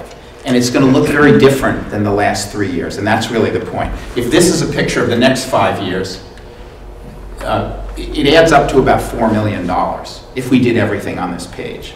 And I'm about to show you, beyond a shadow of a doubt, we can't do everything on this page, because there's no scenario in which we can do all of this. We just don't have enough money. Here's what the last 5 years, the last 3 years have looked like. 49 projects, a good number of them in those areas, some things around housing. There's a study, where's the housing study? There it is. Some things around amenities, like the benches and the bump outs, and a little bit on Teagle's Landing, the lights, the flower pots. There's marketing, where there's advertising, there's Community Optimist Center supporting the businesses, there's the website, there's housing, necessary services, like this is expanding preschool capacity, the village green lighting and so forth. The average project here over the last 3 years is $14,000. The average project here is $90,000. 7 times bigger, 6 times bigger, and a lot fewer of them. So the direction that we think we need to go in, and actually that we think we agreed to go in, and you agreed for us to go in, and that you're asking us to go in, is to do fewer things and to do bigger things. And so that's probably what we're going to come back to you with. And by the way, we're not going to come back to you and say these are the 8 projects. We're going to come back to you and say these are the 4 priorities, and we're going to start working on what the projects are. We're going to get a lot of community input. We don't know, it might be these, it might be, I mean, I'd be surprised if none of these show up on the final list, but I would be astonished if every one of them showed up on the final list. So this won't be the list. It's just to give you a sense of what we mean by big projects. Now, we can't do all of them. This adds up to $4 million. You see the money going into the piggy bank is 1.75. We're going to get about 1.75 million over the next, starting July 1, a few days ago. The next 5 years, we'll take in about 1.75 million. It's 300,000 a year, but it's growing nicely. We're growing at about 8% a year, which is really good. But there's no way that this number is going to be big enough to do this number. And that means we're going to have to prioritize. And so that means we're going to have to operate differently than we have in the past. In the past, people come to us and say, you have that big pot of money, why won't you give me, I hate to pick on Mary, and I've had this conversation, why won't you give me $3,000 for the fireworks? It's a big, nice thing. And in the future, and we did, and it's a big, nice thing in the town, you know, it's great for the town. And it attracts people. I think it is economic development. But in the future, we may have to say, you know, if we do that, we're not going to be able to do Teagle's Landing, or we're not going to be able to do the green, because that money needs to be dedicated to the green. So that's kind of the direction we're going in. And it's going to raise some questions that we're going to need to deal with. We might need your help in dealing with these. But we're aware of these issues, and I think we're going to have to deal with them with the community. The first issue is, what about all these smaller projects and events that have been funded in the past? What do we do? Do we just say no to everyone? Someone made a suggestion at the public meeting that we carve out a certain percentage of our budget. I'm going to say maybe 15%, which is about $45,000 a year, and dedicate that to small projects, events, and things of that sort. I'll be perfectly honest, this is my own personal opinion. I really don't want to do that, because I think that's $45,000 taking away from this other stuff that's more important. But it may just be necessary to maintain community support, and just as a practical matter. And certainly in the first year, I think we probably should carve out. So I think we'll come back to you next month and say, we'd like to carve out 45,000, some number, 15% of our budget for these smaller community projects. I personally hope that by the second year, we've got such a demand for these big projects that we say, look, we really need to put the money into the big projects, and we're just not going to do these small projects anymore. But I don't know how that'll go. That's still to be discussed. We know we have to deal with that question, because we think the community has come to expect some funding from us about these projects, and the projects are all great. They're all good projects. The lighting, the flower pots, the fireworks, you know, it's all good stuff. Second, if we're now going to start making big consequential decisions, these are big projects, multi-year projects, how do we ensure that the community has adequate input? And I just want to say that I'm sure you've heard from people that the EDC isn't, you know, doesn't make it easy for the community to have input, always. And we understand that, and we're going to change the way we operate. And it's not just me saying that, it's the whole commission, we understand it. And we're going to not just allow for it more flexibly, but we're going to promote it. And we're going to advertise our meetings. We're not just going to post them, which we're legally required to do. We're going to advertise them. All of these subcommittees, those four committees, we're going to organize around those 4 committees, and all of those have to comply with the open meeting law, but we're not just going to post it. We're actually going to promote it, because we think that you get the kind of discussion that you guys had on the short-term rentals. You end up with whatever the decision is, you end up with a better decision. So we're very aware of this second problem. The third is, will residents understand that if we pursue big projects, our large unspent funds, I mean, everyone knows we have $400,000 in the bank. It's 367 now, by the way, after you just approved all that.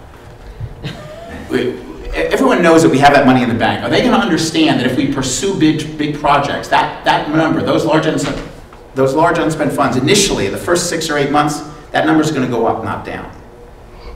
If we're saving money, I'll just pick a project that Ray has talked about. Let's rebuild the green for $750,000. Well, we're not going to start spending that money next week. I don't know how long it will take Ray to first to decide that we want to do it, but secondly, how long would, let's say we decided tomorrow to do the green, when would we spend the first dollar? 6 months from now, 9 months from now? If they started tomorrow, you'd probably spend, in 30 days, it'd be a monthly bill. Okay, well, all right.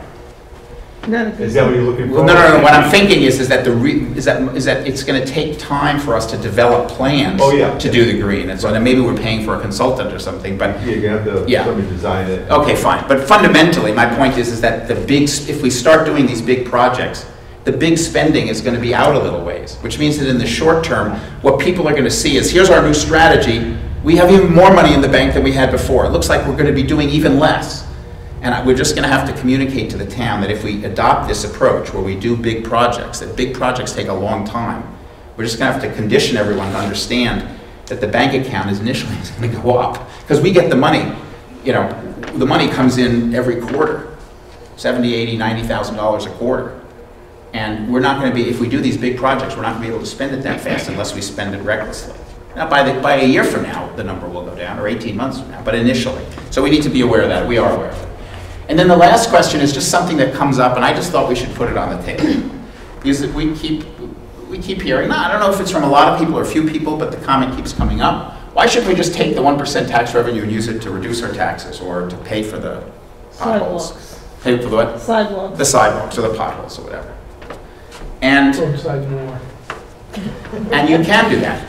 And it would take a $6 million budget and reduce it one time by 5%. Oh, as you've heard tonight, our budget needs to go up, so perhaps it would help pay for the increase. Could pay for the increase, right?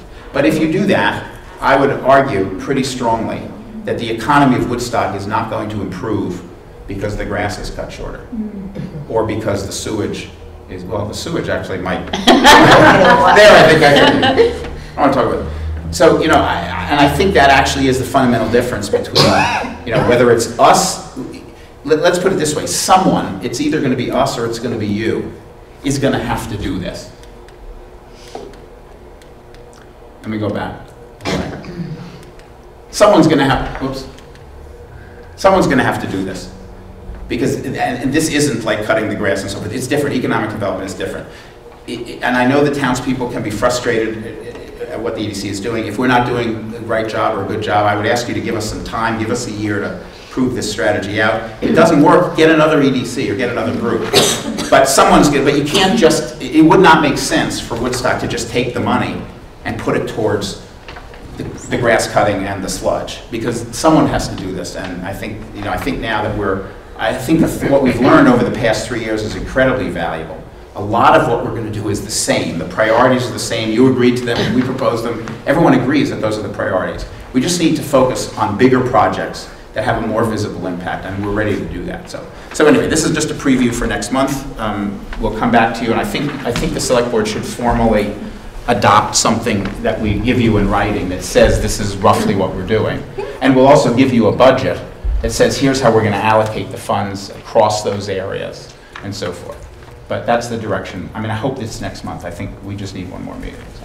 Thank you. Questions or comments? I have a comment. It just seems to me that a lot more money should go into provide incentives to new businesses, and there's just all sorts of stuff that we could do. $150,000 is, I mean, I hope that these are just ballpark figures. Not only are they, they're not even ballpark figures. These were made up by me. Okay. Me personally. Okay. We're now about to start a process where these 4 groups, we've divided up the EDC, we know who's interested. We're going to ask for community members to join these different groups as well. And we're going to ask them to come up with their list. And then the EDC will try to prioritize across them. And each group will make, I hope each group will come up with more than this. And maybe this bottom group will come up with 10 times that because of what you just said. This is just to show what we mean by big projects. Okay. So it's not a... The only comment I would say is just going back to the idea of using the options tax funds to reduce taxes would take another vote from the community, because the way it's set up right now, it is not for that purpose. Okay. Well, thanks, John. Okay, Thank you. Okay. Do you have a Mary's question?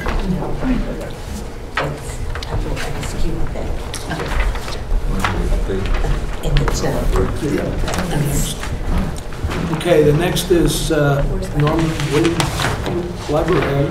Are you Norman Williams? Not even remotely related.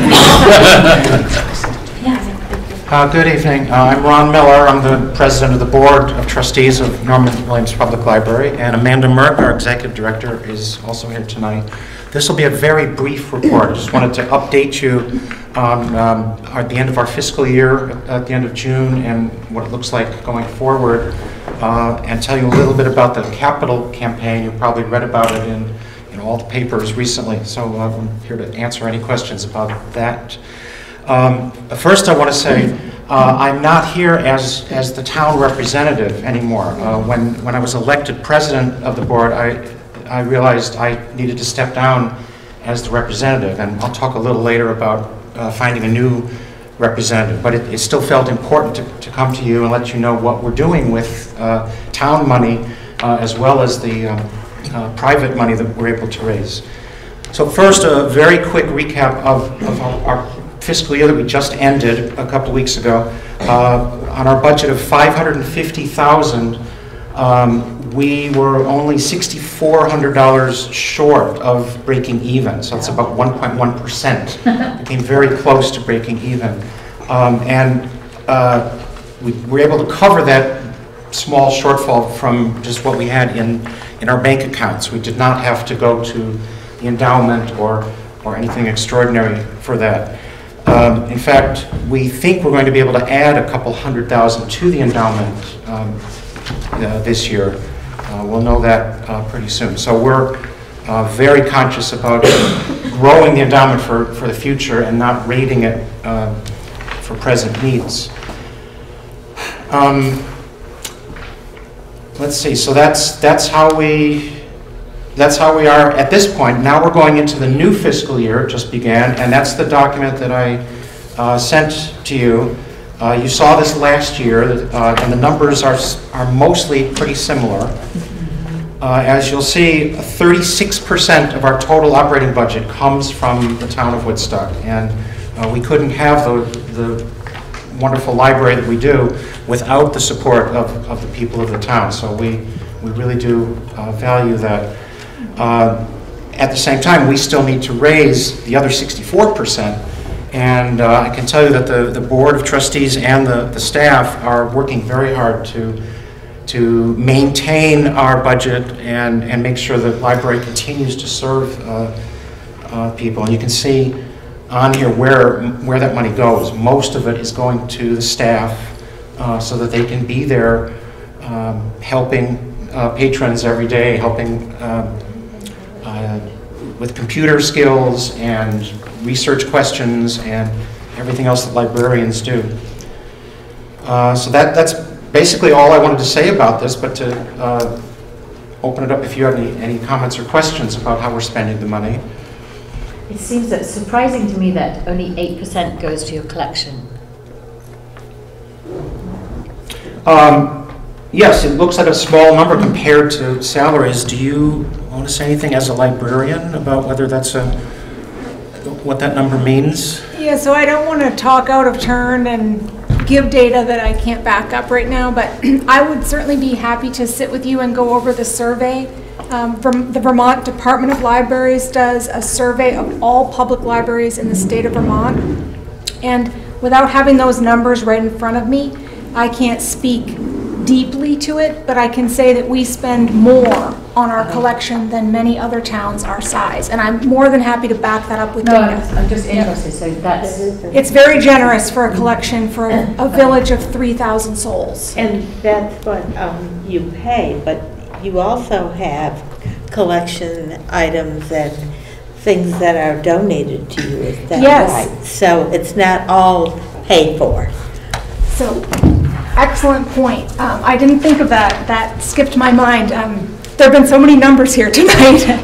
But Mrs. Riley brings up a beautiful point here that we receive donations of very good quality, excellent, gently used books every single day that we're open. People drop off books for us, or we pick them up at their homes, and we have wonderful volunteer staff who cull through them, and we're able to take.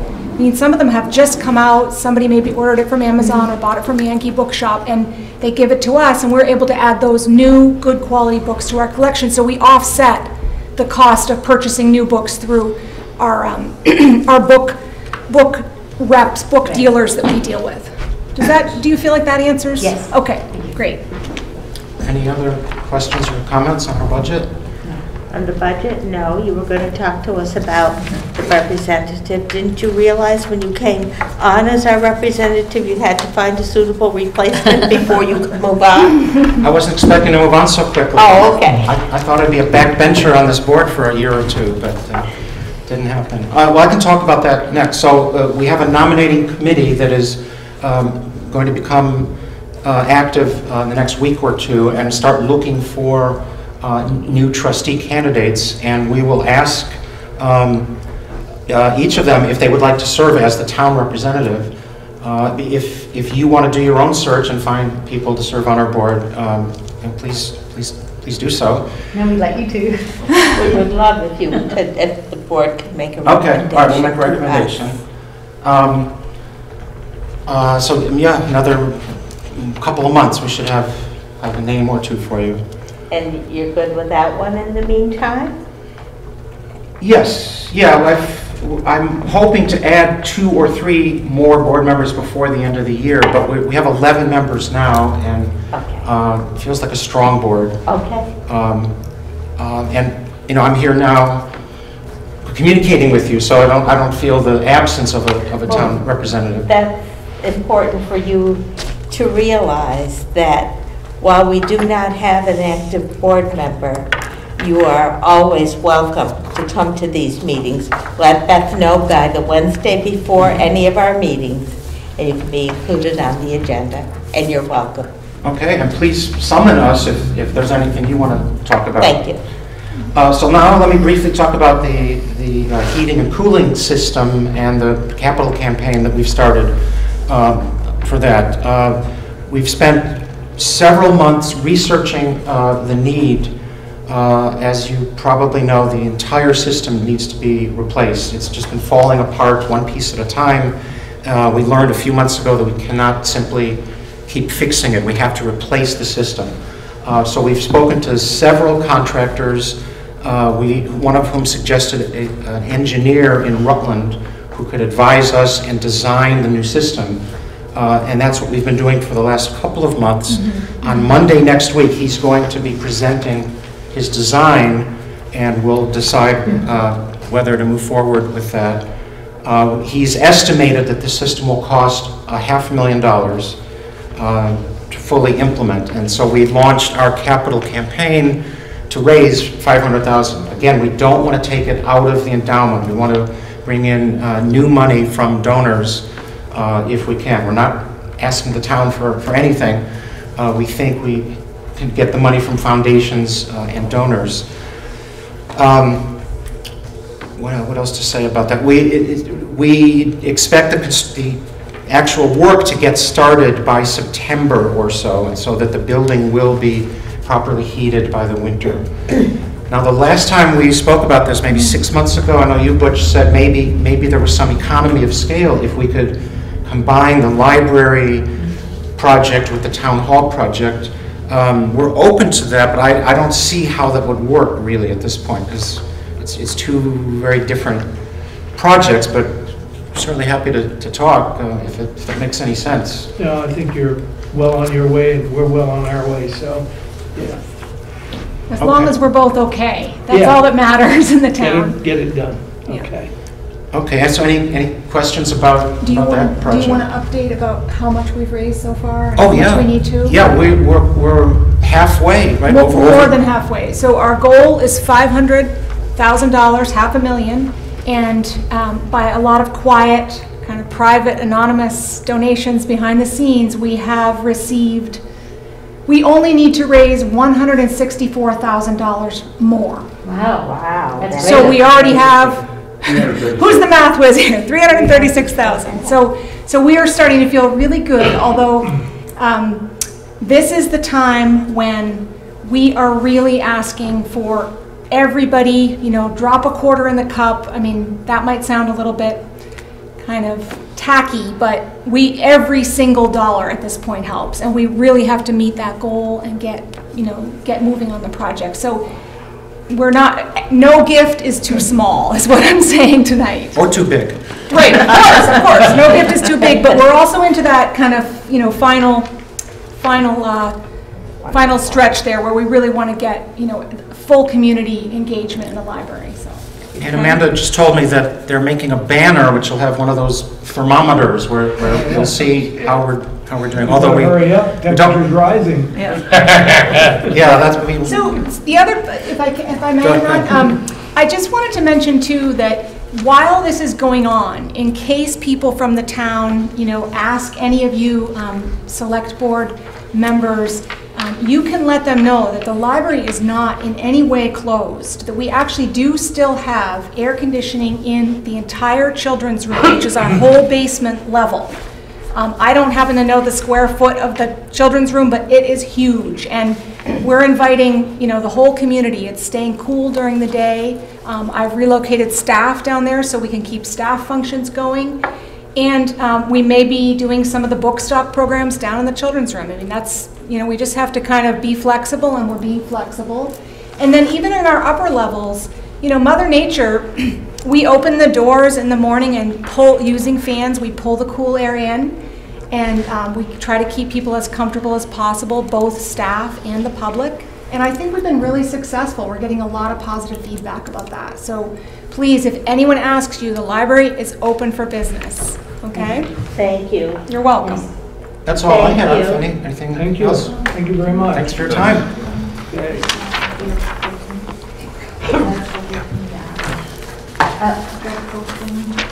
Board, since there's more meetings being posted legally now for open meeting law. Beth has a question for you. Because the EDC is talking about open meeting law and posting more meetings, and there's more groups that are going to be posting more meetings, is there a possibility of making the space for public meeting notices to be larger, since that's such a small Yep, at the library? Yes. Absolutely. Who do I talk to about doing that? You. We can make that happen. That would you be just great. come on down and ask for me. Small. Yes. I don't think No. it's very readable where it is. Yeah, but you know what? I would love to work with you on that, and we will make that happen. We could probably make that happen tomorrow. Thank you. Okay. Thank you. Night. Good night. Thank you. Good suggestion. Okay, so, moving right along. The next thing on our agenda is the proposals from, for the engineer design services proposal by John Penny. We have two proposals in front of us. One is for the town hall, and the other is for the upstairs office space. Can I talk to these since I was at the meeting? Yep. So these are proposals for engineer design. So the situation, it sounds like a repetition of the library, but the situation is that the cooling system used for the town offices is 37 years old and is on its last and final legs. And last year it actually broke down, and it could happen again this year. So we've taken some temporary measures by putting an extra small portable cooling unit in that room to see if we can't get through the summer. And then the air handling system of the theatre also broke down a few weekends ago, and we have that limping along, and we need to cross our fingers and pray that that will take us through the summer. So the short-term fixes are being made as best they can, but there's no guarantee that it's going to work. So this work that John Penny is suggesting is designing a new system. And it has to be done. However, we need to think about the schedule of it and we need to think about whether the proposal is adaptable enough because... Is what? The proposal is what? The system that he suggests is adaptable because we still don't have a master plan for the town hall. So really, we don't want to, I don't think we want to design systems when our town hall may change. So I believe that these proposals are giving us a very good idea of what it costs to design mechanical systems, and it's expensive. But I wouldn't suggest that we approve anything until we start talking about doing a master plan and then doing what we need to do. I hope that we have systems that will limp along this summer and take us through, and then this is work that needs to be done. Well, we probably want to get them into late fall anyway. Right. I'm only looking at something that we can get into the budget. Right now, we have $50,000 set aside for town hall improvements. So I would like to see us get this on board so we have some idea, and if we have to expand it at a later date, then we have to, but at least this gives us something to budget for. My concern with that is that the $50,000 went into the budget for brickwork and exterior work. Well, the $50,000 would only help cover these costs for these engineering studies, that's all. It's not gonna... I think we need, my recommendation is to table this, take note of the numbers and how large they are, develop a master plan for the town hall, and then start really considering how much the total picture costs. Well, in reality, I think a master plan for the town hall is a long ways out, but a lot longer than the air conditioner's gonna last. You're only talking $15,000. Yeah, to get these engineering studies started. Yeah. Well, I think you want to have it so that if we need to do it in the spring, we can have it done. The one question I have is that if there are going to be improvements made to the town hall, especially in energy efficiency, that could really impact the design of an HVAC system. So in terms of what John Penny is proposing to do, I mean, he can do a design, but if the heating and cooling calculations change, how adaptable is his design looking down the road at improvements that are done to the building? I think that's all something that, if you read the fine print here, I think it's all in there, that he expects there to be some modifications to this. But I think that we need to go ahead with some kind of a design, and who knows if we'll do the work or not, but at least we have something. If it breaks down entirely, we got to move. And who knows where this building's going to go. Right. After tonight's spending all the extra money we don't have, there's not gonna be a lot of work. We gotta start pulling money from places. So I would take the money while you have it and spend it on the engineering design and see where we go from there. I don't think the town hall will be as fortunate as the library in raising $500,000 to... Maybe what we can do, maybe the approach we can take is more like the pentangle lights that we approved tonight. The background to that is that they are lights. If you change the configuration of the building, the lights are still lights and they can be moved to a different location, whatever happens. Well, I wonder if you can come up with a cooling system that has that same thing. Well, I think they could probably, you need a base to start with. And I don't see us, if we need to start pulling money from other areas to pay for the tractor, the sewage, it's gonna come from someplace. So my suggestion is to at least get a base study done so we know what we're talking about and potentially put it in for next year's budget, so we can get something. You're not gonna get through next summer with it. So whether we improve the building or not, we need to do something. And I say, do what we can now. Every system is adaptable, no matter what anyone says. It can be adapted. If you read down through these different phases, and the final phase is construction phase. So let's get some of these things. I'd like to mention the comment that he makes on, I think it's the bottom of page 2 on the other one, but this is page 3, and the same thing is in both of these proposals, that his organization is committed to the design that are sustainable, energy conserving, and environmentally responsible. So when the energy program is developed and begins to be put into effect here, I believe this indicates that he is committed to any sustainable measures that we take. Right, I just think we should, maybe we can approve the money, although it's not budgeted, but I don't think we should have him start the work yet, because I think we should wait for the study that is coming very soon on the structural engineering. That will tell us whether we're going to move sooner rather than later. And we should have him do this, not yet, but by next spring, we should have some sort of idea about how we can get through another summer. Well, I think these two things walk together, this and the engineering study. I really think, Joe, we should move forward and accept this and these two proposals and head through with the design.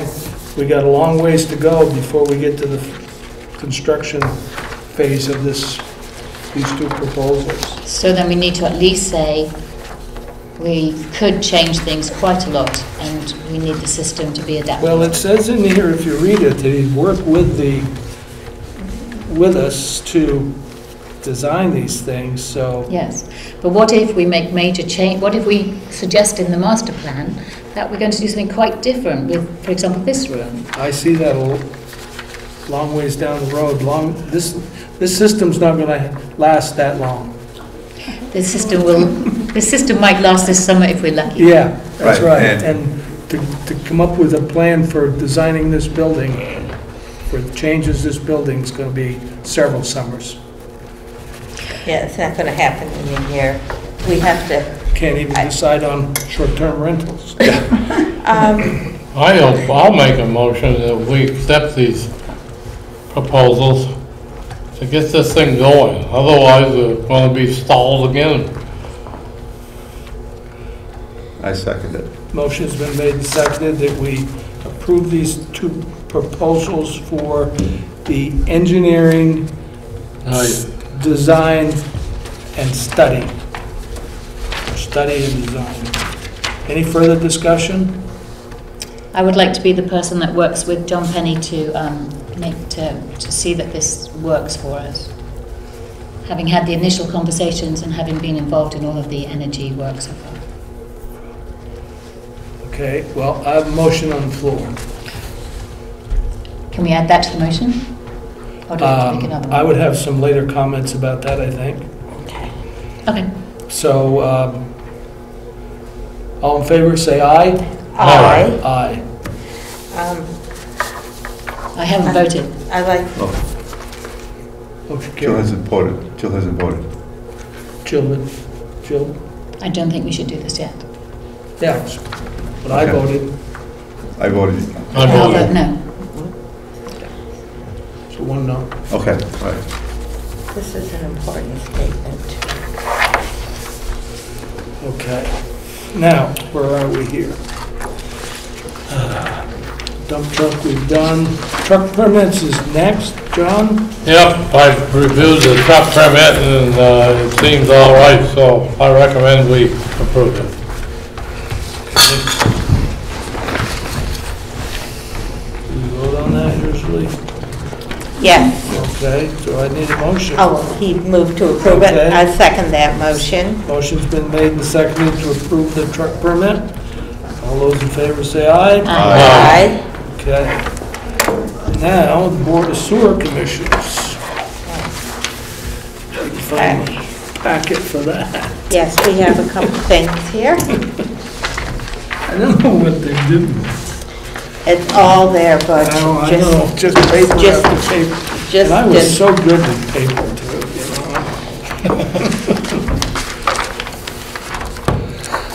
Okay, these are all the minutes. so, I don't know what order yours are in, but somebody can get started, Okay, Sarah Ferguson.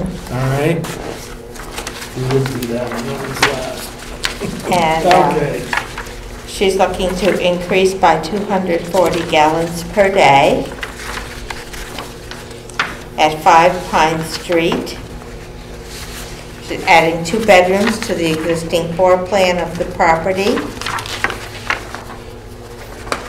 Here's a copy of her permit, or of her application to the zoning office. And she has submitted a check. I believe that's mentioned in here, that Beth has received the check. And she's received the letter of allocation from the from the manager's office. So I make a motion, we approve Sarah Ferguson's request for additional wastewater use. I'll second it.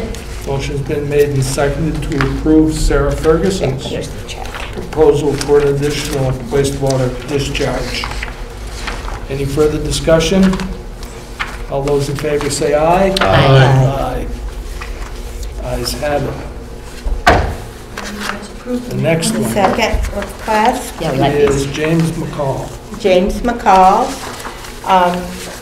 An error was made in sending his bill to the correct address due to some confusing address change information that came to the office.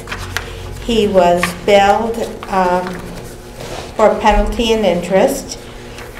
The total is $57.63. The manifest error was made here, and I propose that we waive the penalty and interest for James McCall. I'll second that. Motion's been made and seconded that we waive the penalty. And that's a total of $57.63. Yes. All those, any further discussion? All those in favor say aye. Aye. Thank you. Aye. And the next one is the Woodstock Christian Christian Child School. Care. Don't really amount to much. There is no additional gallons per day anticipated, so no fee has been assessed. The application is complete. I propose that we approve the application to add 4 students I'll and 3 second. staff members at First Congregational Church of Woodstock, the location of the Woodstock Christian Child Care. I'll second it. motion's been made and seconded. Any further discussion? All those in favor say aye. Aye. Aye. Ayes have it. Thank you. Thank you. So you have your financial statement in front of you, which is I would say is probably pretty close to being accurate. I know there's still some things to come in. Couple adjustments need to be made. So this is extremely concerning. This is what? Concerning. It's a Yeah. potential $500,000 shortfall. If I'm reading this right.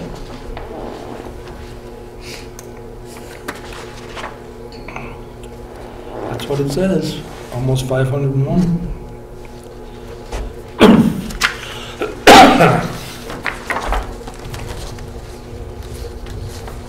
Fire department came in $18,000 under, almost 19,000.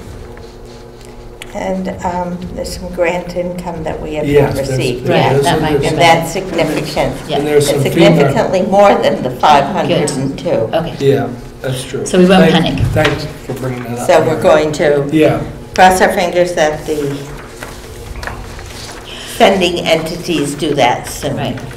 I think it would be good to look at the budget we have for next year, or, now, with this in mind and see how we might want to change that. At least by the next meeting. Yeah. Because it should be, I would say, done by the Yes. next meeting. Well, what we have to determine is where this grant is, where Yes. those funds are coming from and how soon we can expect them. Okay, and then make an estimate.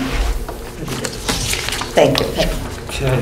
Okay. So we have no citizens, they've all left us. They're all gone, but we have minutes to approve. And we have to go Yes. into executive session. Sure. Do you want to approve the minutes first? I think we After should. approval of the minutes, yep. Okay. Yeah. So I'd propose a motion to approve all the minutes presented. I'll second that motion Motion's been made and seconded to approve all the minutes as presented. as presented from May 21st to July 8th. Any further discussion? All those in favor, ayes? Aye. Ayes have it. Okay. I make a motion that we go into executive session, after which we have expense warrants to approve before we adjourn the meeting. I second that with a 5-minute break. 5-minute break? Can I, is it possible that we sign the expense warrant so that Beth can go home before we have executive session, or does that not work? Good for me. What's for me? Who locks up? Beth and I? Okay. I so will you- lock up the downstairs way if you'll do the All right, elevator. right. That'll be, we can do that in 5 minutes, that'll be Oh, a yes. Wayne's 5-minute break. No, we can do the expense warrant now. Yeah, Yeah. No, well, I mean, after, before the Yeah. 5-minute break. Yeah. yeah, oh, Okay. okay. All right, well, So, Ms. Do Ryan, you need so to we vote have that? not gone into. Excuse me? Not You need to Going vote go- that We motion. made the motion, it's been approved. Yep. We're going to sign expense warrants first, take a 5-minute break, and meet in executive session. all in favor, say aye. Aye. The ayes have it. Okay.